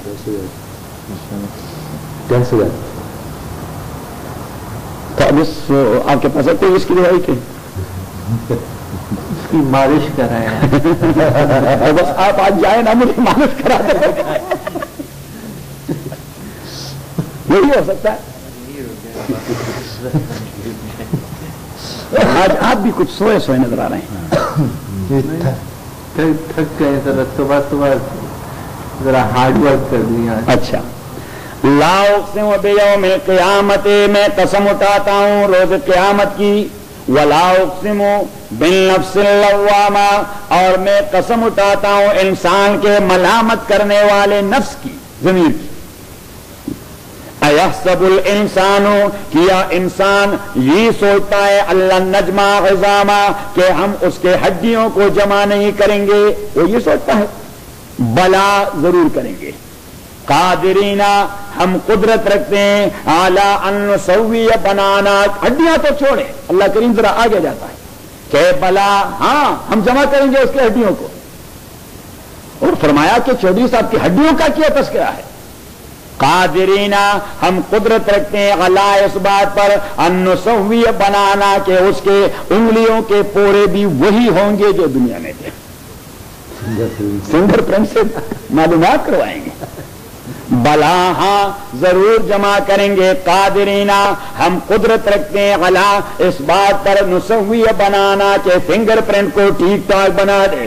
بل یرید الانسان، بلکہ یرید الانسان، انسان چاہتا ہے، وہ جس بات ساری باتیں وہ کرتا ہے، ایسا نہیں کہ تمام انسان جانتے نہیں، وہ جان کے بھی انکار کر دیتے ہیں. یرید الانسان، وہ چاہتا ہے لیفجر اماما کہ آگے آنے والے واقعات کو جٹلا سکے. یسألو، اس لیے وہ سوال کرتا ہے، ایان یوم القیامہ، یہ قیامت کے دن کب آئے گا؟ اللہ کریم فرماتے ہیں کب آئے گا؟ تو ڈیٹ تو میں نہیں بتاتا. اللہ کریم فرماتے ہیں ڈیٹ تو نہیں بتاتا، البتہ وہاں جو کچھ ہوگا تو وہ ذرا بتا دیتا ہوں. کہ فیضا برق البصر، دیکھیے مجھے، فیضا برق البصر، جب آپ کی آنکھیں ہچھی بکی رہ جائیں گی. اب ہچھی بکی مینز کہ آپ کے بدن کا اندرونی اعصابی سسٹم وہ جواب دے دے گا، کیونکہ اعصابی سسٹم سے تو یہ حرکتیں کرتا رہتا ہے. یہ آپ کی آنکھیں ہیں، کیا حرکتیں کرتا ہے؟ ہاں نیورو سسٹم سے، نیورو سسٹم کی وجہ سے یہ حرکت ہوتی رہتی ہے. اللہ کریم کے پاس جو نیورو سسٹم آپ کا جواب دے دے گا. ایسا زبردست انسیڈنٹ ہوگا کہ بڑے قلبسر. فیضا بڑے قلبسر ہو، جب آپ کی آنکھیں وہ حق کے بچے رہ جائیں گے. وہ خسف القمر، اور چاند وہ کالا ہو جائے گا. وہ جمع الشمس والقمر، اور سورج اور چاند کا آپس میں ایک ٹکر ہو جائے. اتنی بڑی ہیونلی باڈی، 13 لاکھ زمینیں، کتنی 13 لاکھ زمینیں یہ آپ کے سورج میں آسانی سے سما سکتی ہیں. اس کا پیٹ اتنا بڑا ہے، سورج کا پیٹ، کہ ہماری جو زمین ہے سب کچھ سمیت یہ 13 لاکھ بار اسی میں آسانی، صرف وہ ہموار ہو جائے گا، اس سے اس کی لیولنگ ہو جائے گی سورج کی. تو اللہ کریم فرماتے کہ اتنی بڑی باڑی، اتنی بڑی باڑی، اور چاند کی بڑی باڑی، جب وہ دونوں ایک دوسرے کے ساتھ ٹکر کریں گے تو ٹویوٹا کیمری اور ہونڈا کا آپس میں ٹکر ہو جائے تو کتنا زبردست ڈرام پیدا ہو جاتا ہے. ہم گھر میں بیٹھے رہتے ہیں اور یہ فری وے پر کبھی کبھار ہو جاتا ہے تو ہم گھر میں، حالانکہ کتنی گاڑی ہے، 2.5 گز، ایک ہوگی اور 2.5 گز کتنی ہے، چلو 4 گز ہے، 4 گز ایک اور 4 گز. ہاں اسپیڈ زیادہ ہوتی ہے نا، مومنٹم بہت. ہاں تو سورج اور چاند کی اسپیڈ تو اس سے بھی زیادہ ہے. فیضا برق البصر وخسف القمر وجمع الشمس، اور ٹکرا دیا جائے گا سورج اور چاند کو. اب کتنا زبردست ایکسیڈنٹ ہوگا. چوری صاحب اللہ کریم فرماتے ہیں کہ یقول الانسان، انسان چیخ پکار کر کے نکالے گا، این المفر، ہائے خدایا بھاگنے کی کوئی جگہ ہے؟ کلا، بالکل نہیں. لا وزر، کوئی ایکسس نہیں ہے. الی ربک یومئذ المستقر، ہاں صرف ایک پٹری ہے جو اللہ کے پاس جاتی ہے، اس کے علاوہ کوئی دوسرا روڈ ہے ہی نہیں. آج بھاگنے کی جگہ نہیں ہے. الی ربک یومئذ المستقر، بس ایک ہی لائن ہے. وہ کیا کہتے ہیں جو وہ ایئرپورٹ میں جو بیڈ سا جاتا ہے، ہاں اس کو کوئی خاص نام کہتے ہیں. رن وے نہیں، لوڈنگ کے بھی لیے بھی، اور یہ بڑے بڑے ایئرپورٹ ہیں اس پر آدمی کھڑا ہو جاتا ہے، اسے کیا کہتے ہیں؟ ٹیکسی وے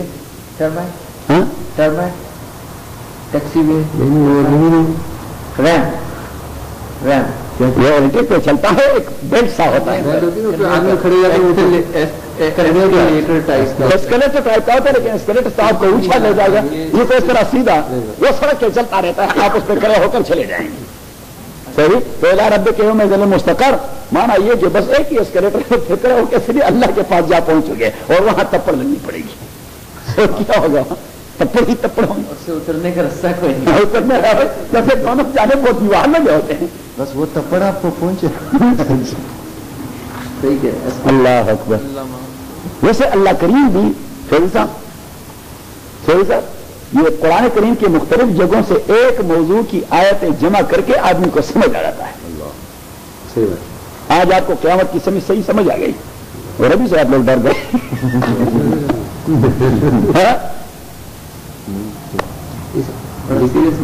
اتنا بڑا سسٹم ہے جیسے اللہ تعالیٰ نے ذکر کیا ہے، یہ تو سورج کو ٹھنڈا ہونے میں کتنی دیر لگے گی، ٹھنڈا ہونے میں تو دیر لگے گی، لیکن جب اللہ چاہے ملین ڈگری فارنہائٹ، جب اللہ چاہے تو ایک ہی سیکنڈ میں سے ٹھنڈا کروا دے گا. لیکن سر وہ ایک سیکنڈ ہمارے لیے کتنے کروڑوں سال کا، تو یہ مصیبت. یسألونک عن الساعة ثقلت فی السماوات والارض، واپس اپنے سبق پہ. ثقلت فی السماوات والارض، وہ قیامت وہ باری ہے آسمانوں اور زمین پر. لا تاتیکم الا بغتۃ، وہ نہیں آئے گا آپ کے پاس مگر اعلیٰ فصل، وہ کوئی آپ کو پیشگی اطلاع نہیں دے گا. الا بغتۃ، اعلیٰ فصل یہ ساری چیزیں ہو جائیں گی. یسألونک، یہ لوگ آپ سے قیامت کے متعلق پوچھتے ہیں، کأنک حفی عنہا، گویا کہ آپ بھی ایگزیجریٹو انداز سے اللہ سے سوال کریں گے. نہیں، قل آپ کہہ دیجئے انما علمها عند اللہ، قیامت کا علم اللہ کے پاس ہے. ولکن اکثر الناس لا يعلمون، لیکن لوگوں کے میجارٹی کو اس بات کی سمجھ نہیں آتی. قل آپ کہہ دیجئے لا املک لنفسی نفعا ولا ضررا، میں اختیار نہیں رکھتا اپنے آپ کے لیے کسی منفعت کا، ولا ضررا، اور نہ کسی ضرر کا، الا ما شاء اللہ، مگر وہ جو اللہ چاہے. ولو کنت اعلم الغیب، الغیبا، اور اگر میں غیب کو جانتا، مستقبل کی اطلاع ہوتی میرے پاس، لاستکثرت من الخیر، تو میں تیرے سے ڈھیر سارا خیر جمع کر دیتا، وما مسنی السوء، مجھے تو زندگی میں کبھی بھی تکلیف نہ پہنچتی، کیونکہ مجھے تیرے سے پتا ہوتا کہ اس جانب سے تکلیف آ رہی ہے تو پہلے سے میں کوئی پریونشن کر دیتا۔ ان انا نہیں ہوں میں اللہ نذیر، مگر ڈرانے والا و بشیر، اور خوشی کی خبر دینے والا، لقوم یؤمنون، اس قوم کے لیے جو ایمان لاتے ہیں، هو الذی، اللہ تعالیٰ وہ ذات ہے، خلقکم، جس نے پیدا کر دیا ہے آپ کو، من نفس واحدہ، ایک ہی نفس سے، حضرت آدم سے، وجعل منہا زوجہا، اور پیدا کر دیا ہے منہا اس نفس سے، زوجہا، اس کا پیر، اس کا جوڑا، اس کا جوڑا۔ اب اللہ کریم نے فرمایا کہ مرد کے لیے میں نے یہ جوڑا کس لیے پیدا کر دیا؟ یہ اب بعد والی بات عام مرد کی ہوتی ہے، صرف آدم کی بات نہیں ہو رہی، یہ بعد والی بات یہ صرف آدم کی نہیں ہو رہی، یہ عام مرد کی ہو رہی ہے۔ لِيَسْكُنَ إِلَيْهَا، تاکہ وہ مینٹل ریسٹ حاصل کر سکیں اپنی بیوی کے پاس۔ مینٹل ریسٹ جو آدمی کو نصیب ہوتا ہے وہ اپنی بیوی کے پاس، پرائی کے پاس نہیں ہوتا۔ پھر سب ہاں کیوں کیا تو لوگ جلدی میں ہوتے ہیں۔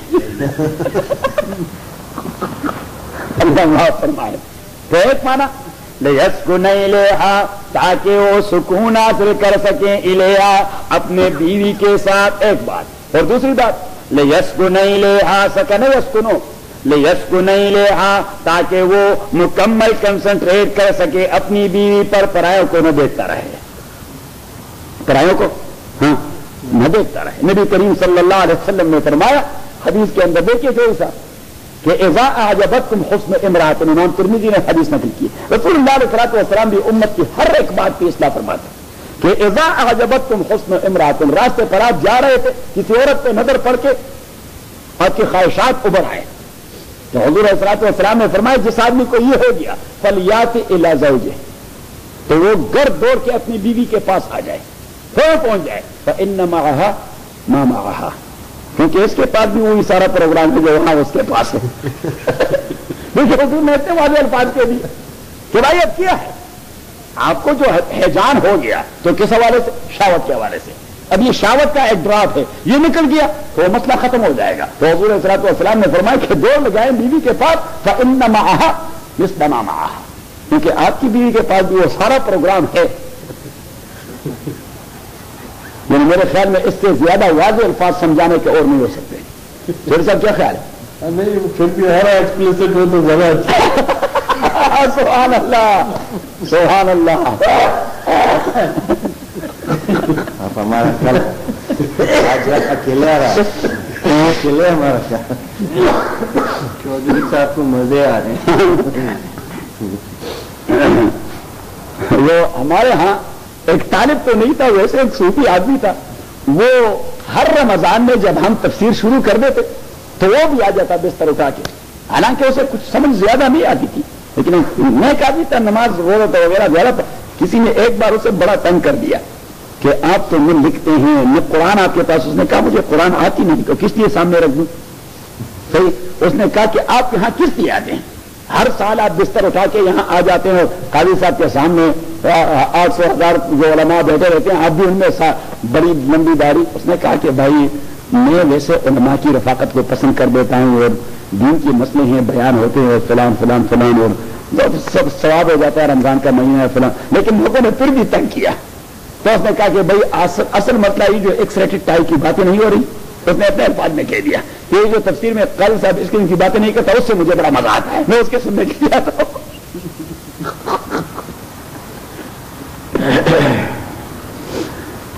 ویسے آپ کے پاس اتنے لوگ وہاں سنتے تھے بیٹھتے تھے، یہاں تو دو چار لوگ، لیکن میرے خیال میں یہاں پہ یہ جو محنت ہے، کیونکہ وہاں تو شیطان بھی پیچھے لگا رہتا ہے کہ بھائی آپ بیٹھے ہوئے ہیں، اور صبح سویرے میں درس میں آ جاتا تو 1000 علماء اعلیٰ فصلاً اٹھ کھڑے ہو جاتے۔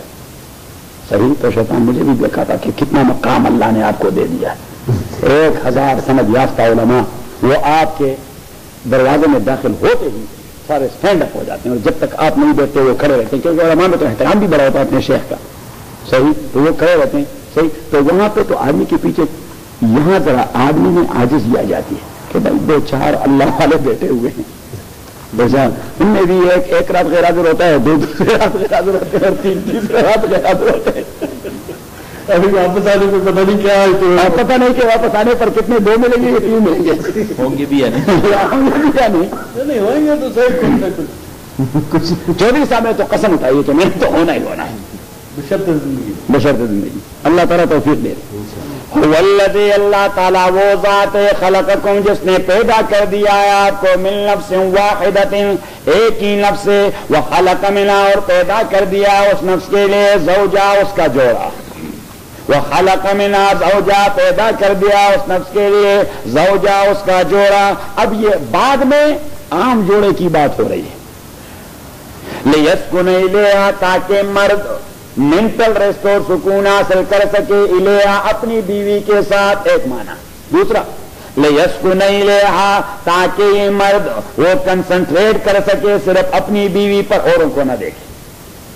حدیث میں بھی آیا ہے، امام بخاری نے حدیث نقل کی، امام بخاری اور امام مسلم رحمہ اللہ دونوں نقل کر دی ابن مسعود کی روایت کہ یا معاشر الشباب اور جوانوں من استطاع منکم الباء جو شادی کو افورڈ کر سکتا ہے فلیتزوج وہ شادی کرے. فإنه أغض للبصر یہ آپ کے نظر کو کنٹرول کر دیتا ہے، وہ احسن للفرج اور آپ کے پرائیویٹ پارٹس آف باڈی کو کور کر دیتا ہے، اسے بھی کنٹرول کر دیتا ہے، اس کو بھی کنٹرول کر دیتا ہے. تو اب تبھی اللہ کریم نے فرمایا یس کو نہیں لے، کنسنٹریشن کہاں ہوگی آپ کی؟ اپنی بیوی کو. یہ دوسری بات. اور تیسری لیسکنیہا تاکہ آپ رہا کریں اپنی بیوی کے پاس. بیوی ہوتی کس لیے ہے کہ آدمی اس کے ساتھ رہے؟ بیوی ہوتی کس لیے چوئی صاحب کہ آدمی اس کے ساتھ رہے؟ تو 3 معنی ہو گئے. لیسکن تو قاری صاحب کے لیے دعا کریں کہ اللہ تعالیٰ اس بات پیدا فرمائے جلد از جلد، کیونکہ بغیر بیوی کی زندگی گزارتا یہ بھی میرے خیال میں کوئی زندگی تو ہے نہیں. مڈل ایسٹ میں ادھر ادھر کام کرتے ہیں بیویاں پاکستان میں، ان کا تو برا حال ہوگا. یہ کیا حال ہے؟ That is not any way of life. وہ کیا زندگی ہے؟ اللہ مجبوراً کرتے ہیں. کیا مجبوراً کرتے ہیں؟ وہاں پہ بھی مرتے ہیں بھوک کی وجہ سے، تو یہاں آ جاتے ہیں. اب میرے اس میں تو کوئی اپنی ساتھ بیوی رہ نہیں سکتا، وہاں تو قانونی کچھ ایسا رکھنے نہیں دیتے نہیں. وہ کیسے افورڈ کریں گے آپ؟ اور بتاخا وہ تو صرف ان لوگوں کو لاتے ہیں جو وہاں کام کرتے ہیں نا. میرے کچھ تھوڑے بہت لوگ ایسے ہوں گے میرے خیال میں 1% سے بھی کم جن کے جاب ایسے ہیں جن کے فرم میں ہونے کے لیے کہ بیوی کو لائیں. ادروائز تو نہیں جہاں فرم اگر نہیں اجازت دے تو پھر نہیں فرم نہیں دے تو کون آپ کو اسپانسر کرے گا وہاں؟ Single status They must be earning enough money. That's what. The criteria یہ پیسے کافی کمانے. میرے یوسف صاحب زندگی انسانوں والی نہ ہو، پیسے کا بیڑا غرق ہو. بالکل بس یہی بات ہے. وٹمین کے کرائٹیریا ہمارا گڑبڑ ہو چکا ہے. میں بچے یہاں تھے اور میں وہاں اسمبلی میں پلسا ہوا تھا. اللہ حاضر ناظر میں وقت کہہ دیتا خداوند ایسا عذاب سے جلدی نجات مل جائے. صحیح. میں کبھی یہ دعا کرتا کہ خداوند یہ بچوں کا کوئی انتظام ہو جائے واپس آ جائے، یا میرا انتظام ہو جائے کہ اس عذاب سے نجات مل جائے، جلدی چلا جاؤں. آدمی پہ ایک ایک رات دن بڑا مشکل سے گزرتا ہے.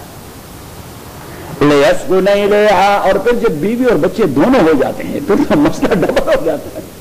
ورنہ یہ سب سے پتا کر لیں. یہ سب صاحب نے ویسے کرائٹیریا کی بات کر دی. ادروائز اس عمر میں وہ عمرے کے لیے بھی جاتا تھا، اکیلا نہیں گیا. اس کا بھی حق ہے نا.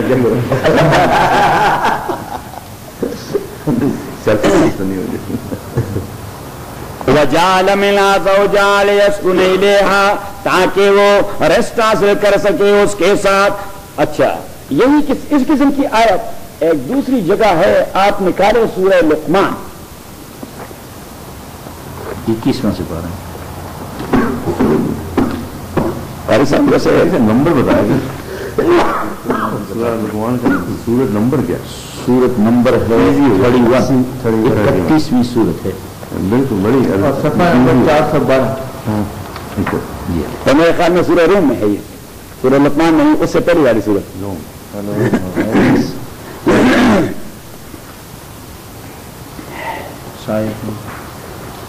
وَمِنْ آيَاتِهِ أَنْ خَلَقَ لَكُمْ مِنْ أَنفُسِكُمْ أَزْوَاجًا وَجَعَلَ بَيْنَكُمْ مَوَدَّةً وَرَحْمَةً.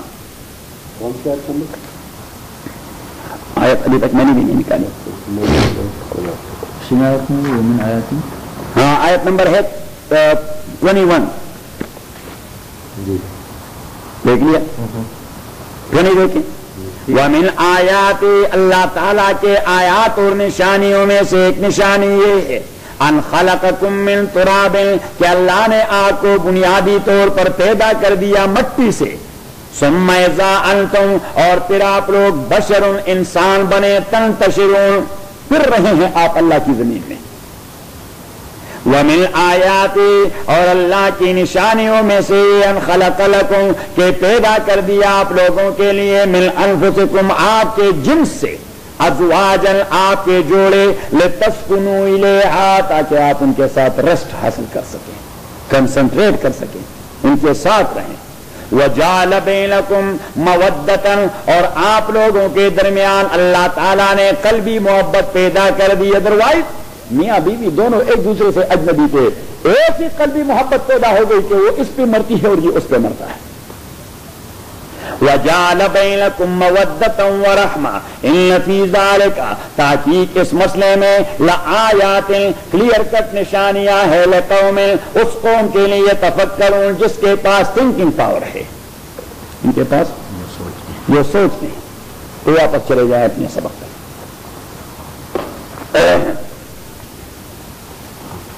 فَلَمَّا تَغَشَّاهَا حَمَلَتْ حَمْلًا خَفِيفًا فَلَمَّا جب تغشاها مباشرت کر دے یہ مرد ہاں عورت سے.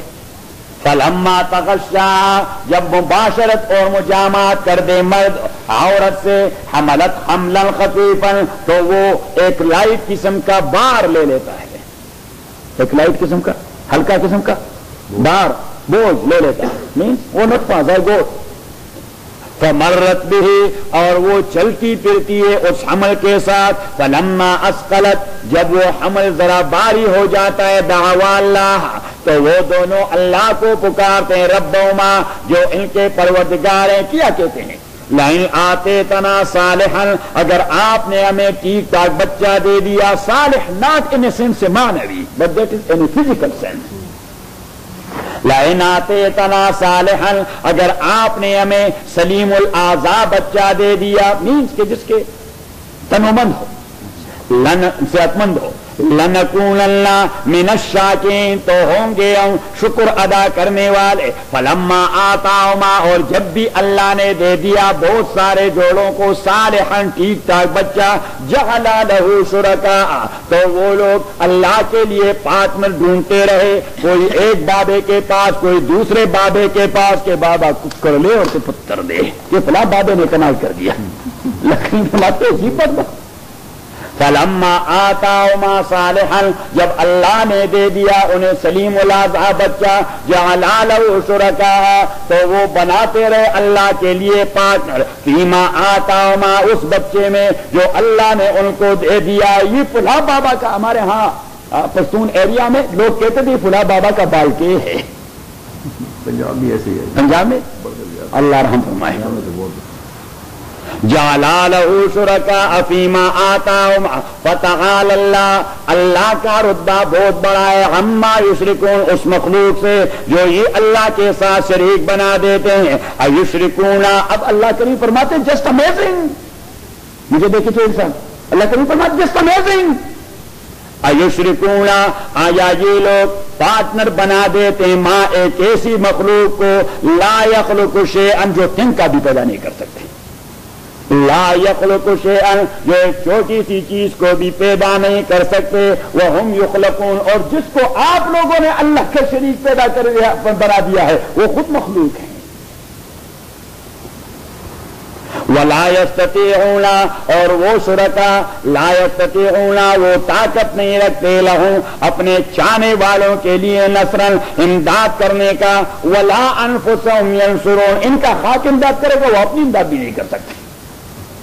ولا انفسهم نہ اپنے ساتھ ینصرون وہ امداد کر سکتے ہیں وان تدعوهم اگر آپ انہیں پکاریں الی الہدی ہدایت کی طرف لا یتبعوکم تو وہ آپ کو فالو نہیں کریں گے سواء علیکم ادعوتموہم برابر ہے آپ کے لیے آپ انہیں بلاتے ہیں خیر کی طرف ام انتم صامتون یا چپ بیٹھ جاتے ہیں ان کا کوئی بھی نہیں کرتا وہ مانتے ہی نہیں ان الذین تدعون تحقیق وہ بابے رحمہم اللہ بابے تمام اولیاء تھے ان الذین تحقیق وہ سارے بابے تدعون جنہیں آپ پکارتے ہیں من دون اللہ اللہ کے علاوہ عباد وہ بھی سرونٹ اور سلیوز ہیں امثالکم آپ جیسا کیا حضرت علی اجمیری رحمت اللہ علیہ وہ بھی آپ جیسا اللہ کا بندہ تھا خواجہ معین الدین آپ جیسے اللہ کا بندہ تھا حضرت شیخ عبد القادر آپ جیسا اللہ کا حضرت بو علی قلندر آپ جیسا اللہ کا آپ نے مفت میں ان کو خدا بنا دیا ان الذین تحقیق وہ بابے تدعون جنہیں آپ پکارتے من دون اللہ اللہ کے علاوہ عباد امثالکم وہ بھی بندے ہیں آپ جیسے تدعون تو چلو پکاریں فلیستجیبوا لکم ایک بار تو وہ ہاں کر دیں چوری صاحب جیسے اللہ بھی ٹھیک ٹھاک بات کرتے ہیں دیہاتی کی طرح اس طرح دیہاتی ہوتا ہے نا اناری بات کرنا ہے ٹھیک ٹھاک اسٹریٹ فارورڈ کہ چلو پکاریں ایک بار تو ہاں کر دیں کم از کم ان سے ایک بار ہاں تو نکالیں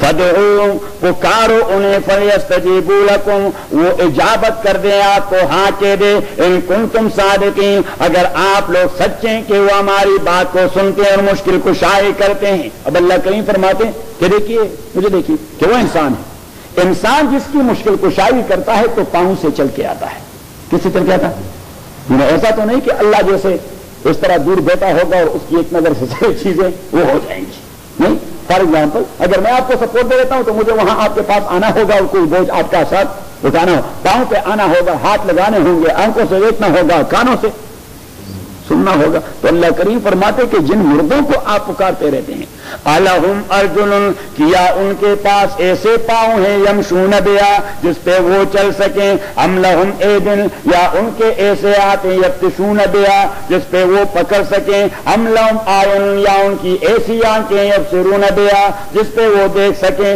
ام لہم آذان یا ان کے ایسے کان یسمعون بہا جس پہ وہ سن سکے قل ادعوا شرکاءکم تو انہوں نے کہہ دیا رسول پاک سے اچھا بزرگوں کو نہیں مانتے وہ بھی بن گئے یوسف صاحب کہہ دیا اسے کہ آپ بھی وہاں بھی بن گئے نہیں مانتے بزرگوں کو یہ بزرگ آپ کا بھیڑا غرق کر دیں گے کیونکہ آپ توحید کی بات کریں گے توحید کی بات تو آپ کو یہ چیزیں سننی پڑے گی اور خصوصاً پنجاب میں کریں گے وہ بہت بھی بن گیا ہے تو رسول پاک صلی اللہ کریم نے کہہ دیا کہنے کہ بابوں کو ساروں کو ملا کر میرے متعلق کوئی فیصلہ کر دیں میں نے نہیں ماننا میں نے صرف ایک اللہ کو ماننا ہے قل آپ کہہ دیجئے ادعوا شرکاءکم بلائیں اپنے پارٹنرز کو ثم کیدونی پھر میرے لیے کوئی پلاننگ کر دیں فلا تنظرونی مجھے کوئی مہلت نہ دیں میں آپ کو کھلی چھٹی دے دیتا ہوں ان ولی اللہ کیونکہ میرا گارڈین اور فرینڈ وہ اللہ تعالیٰ ہے نزل الکتابہ جس نے کتاب نازل کر دیا ہے وہو یتولی الصالحین اور وہ گارڈ کرتا ہے پائس لوگوں کو والذین اور وہ لوگ تدعون جنہیں آپ پکارتے ہیں من دونی اللہ کے علاوہ لا یستطیعون نصرکم وہ کوئی طاقت نہیں رکھتے آپ کے ہیلپ کرنے کے ولا انفسهم ینصرون اپنے ساتھ بھی کوئی امداد نہیں کر سکتے وان تدعوهم الی الہدی اگر آپ پکارتے ہیں کفار کو الی الہدی ہدایت کی طرف لا یسمعوا وہ سنتے نہیں لا یسمعوا ہاں وہ سنتے نہیں وتراؤ ینظرون الیک اچھا دیکھیے مجھے اب رسول پاک صلی اللہ علیہ وسلم جب انہیں دعوت دے رہے تھے تو وہ اس طرح رسول پاک صلی اللہ علیہ وسلم کو دیکھتے رہے اب اللہ کریم نے فرمایا وہ سنتے نہیں تو اللہ کریم نے فرمایا کہ وہ تراؤ اور آپ او محمد صلی اللہ علیہ وسلم دیکھتے ہیں ان کے ینظرون الیک کہ وہ آپ کو دیکھتے ہیں ولا یبصرون لیکن وہ آپ کو دیکھ نہیں پاتے وہ آپ کو دیکھتے لیکن دیکھ نہیں پاتے مینز ان سینس کہ وہ آپ کو پیغمبر سمجھتے نہیں تو خاص دیکھتے ہیں آپ کو امیر خسرو نے کہہ دیا امیر خسرو نے کہہ دیا خواجہ نظام الدین اولیاء کے متعلق اپنے پیر کے متعلق خواجہ نظام الدین اولیاء رحمۃ اللہ علیہ کے متعلق امیر خسرو نے کہہ دیا کہ جس نے بھی میرے مرشد کو دیکھا وہ پکا جنتی ہے.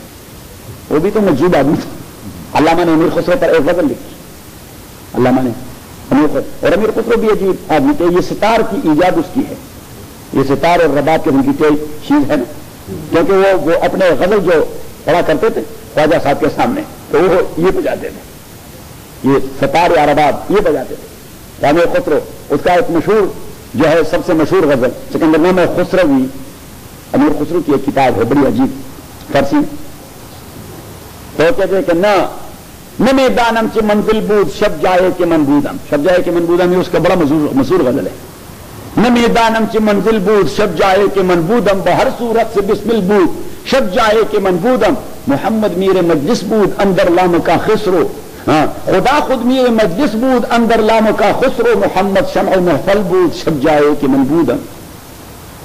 امیر خسرو یہ ایک خدا رسیدہ بزرگ کے مجذوب تھا, تو اس نے کہہ دیا میرے مرشد کو جس نے دیکھا وہ جنتی ہے. تو لوگوں نے کہہ دیا کیا مجذوب دیوانگی کی بے بکتا رہتا ہے.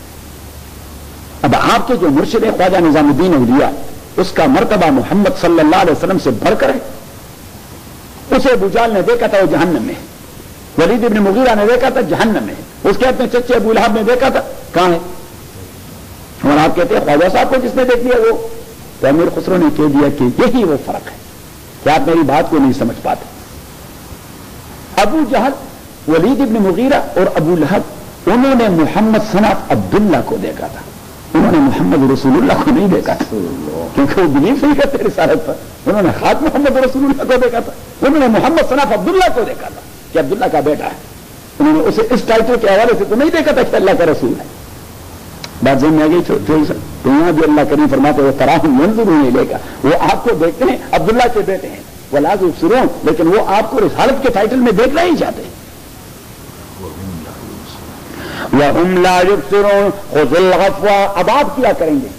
خُذِ الْعَفْوَ, آپ درگزر فرماتے رہیں, وَامُرْ بِالْعُرْفِ, اور انجائل کریں, وَامُرْ بِالْعُرْفِ, اور انجائل کریں معروف کی طرف, وَأَعْرِضْ عَنِ الْجَاهِلِينَ, اور دیکھیے وَأَعْرِضْ عَنِ الْجَاهِلِينَ, اور اگنورنٹ لوگوں سے کم نوے کر دیں. اگنورنٹ لوگ, اگنورنٹ ان اے سینس کہ جو ضدی بن جاتے ہیں ان سے آپ کیا وقت ضائع کرتے ہیں اپنا.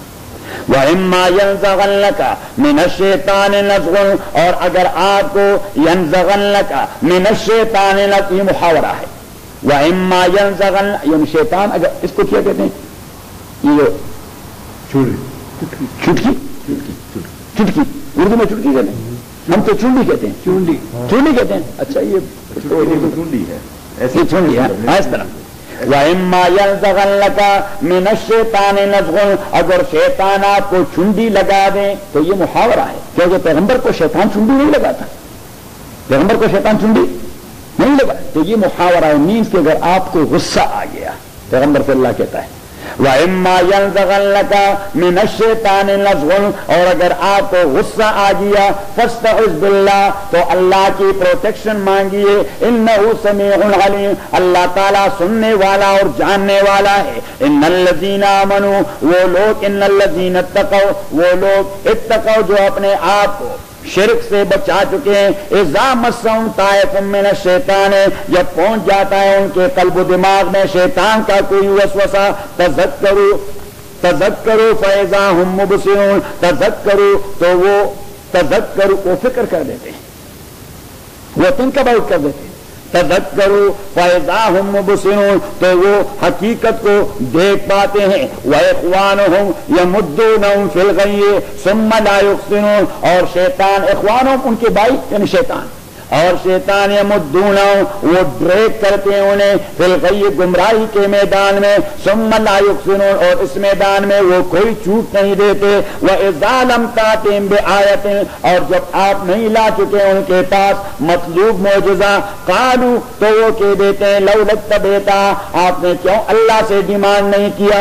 قل آپ کہہ دیجئے انما بات یہ اتبع ما یوحی الی, میں فالو کرتا ہوں اس دین کو جس کی مجھے وحی کی جاتی ہے میرے رب, میرے پروردگار کی جانب سے. میں کبھی اللہ سے ڈیمانڈ نہیں کرتا کہ فلاں چیز دے دے, فلاں چیز دے دے, فلاں معجزہ دے دے, بس مجھے جو حکم دے دیتا ہے اس کو فالو کر لیتا ہوں.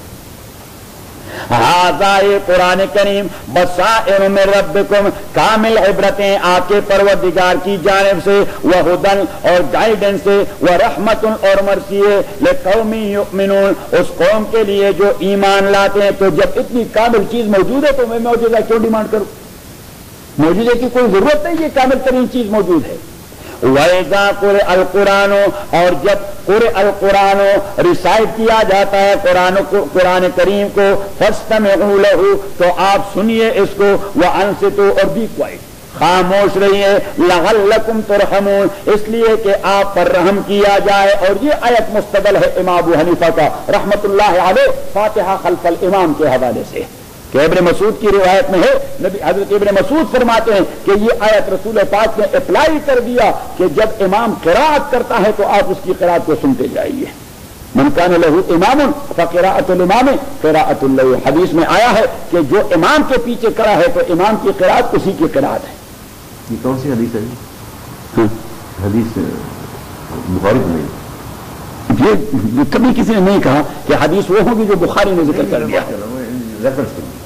امام ترمذی نے نقل کر دی ہے۔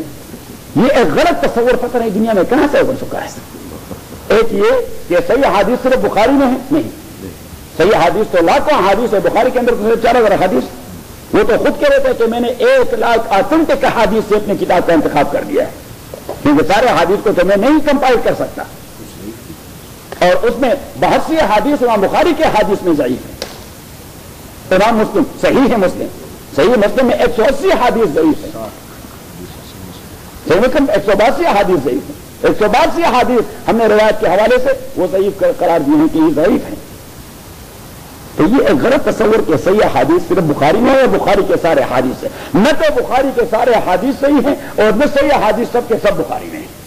نہیں، صحیح حدیث امام بخاری سے پہلے موطا امام مالک میں ہے، اور امام بخاری سے پہلے اس کے اپنے شیخ عبد الرحمن الدارمی کے پاس ہے، اور امام بخاری سے پہلے اس کے اپنے شیخ حمیدی کے پاس ہے، اور امام بخاری سے پہلے اس کے اپنے شیخ علی بن المدینی کے پاس ہے۔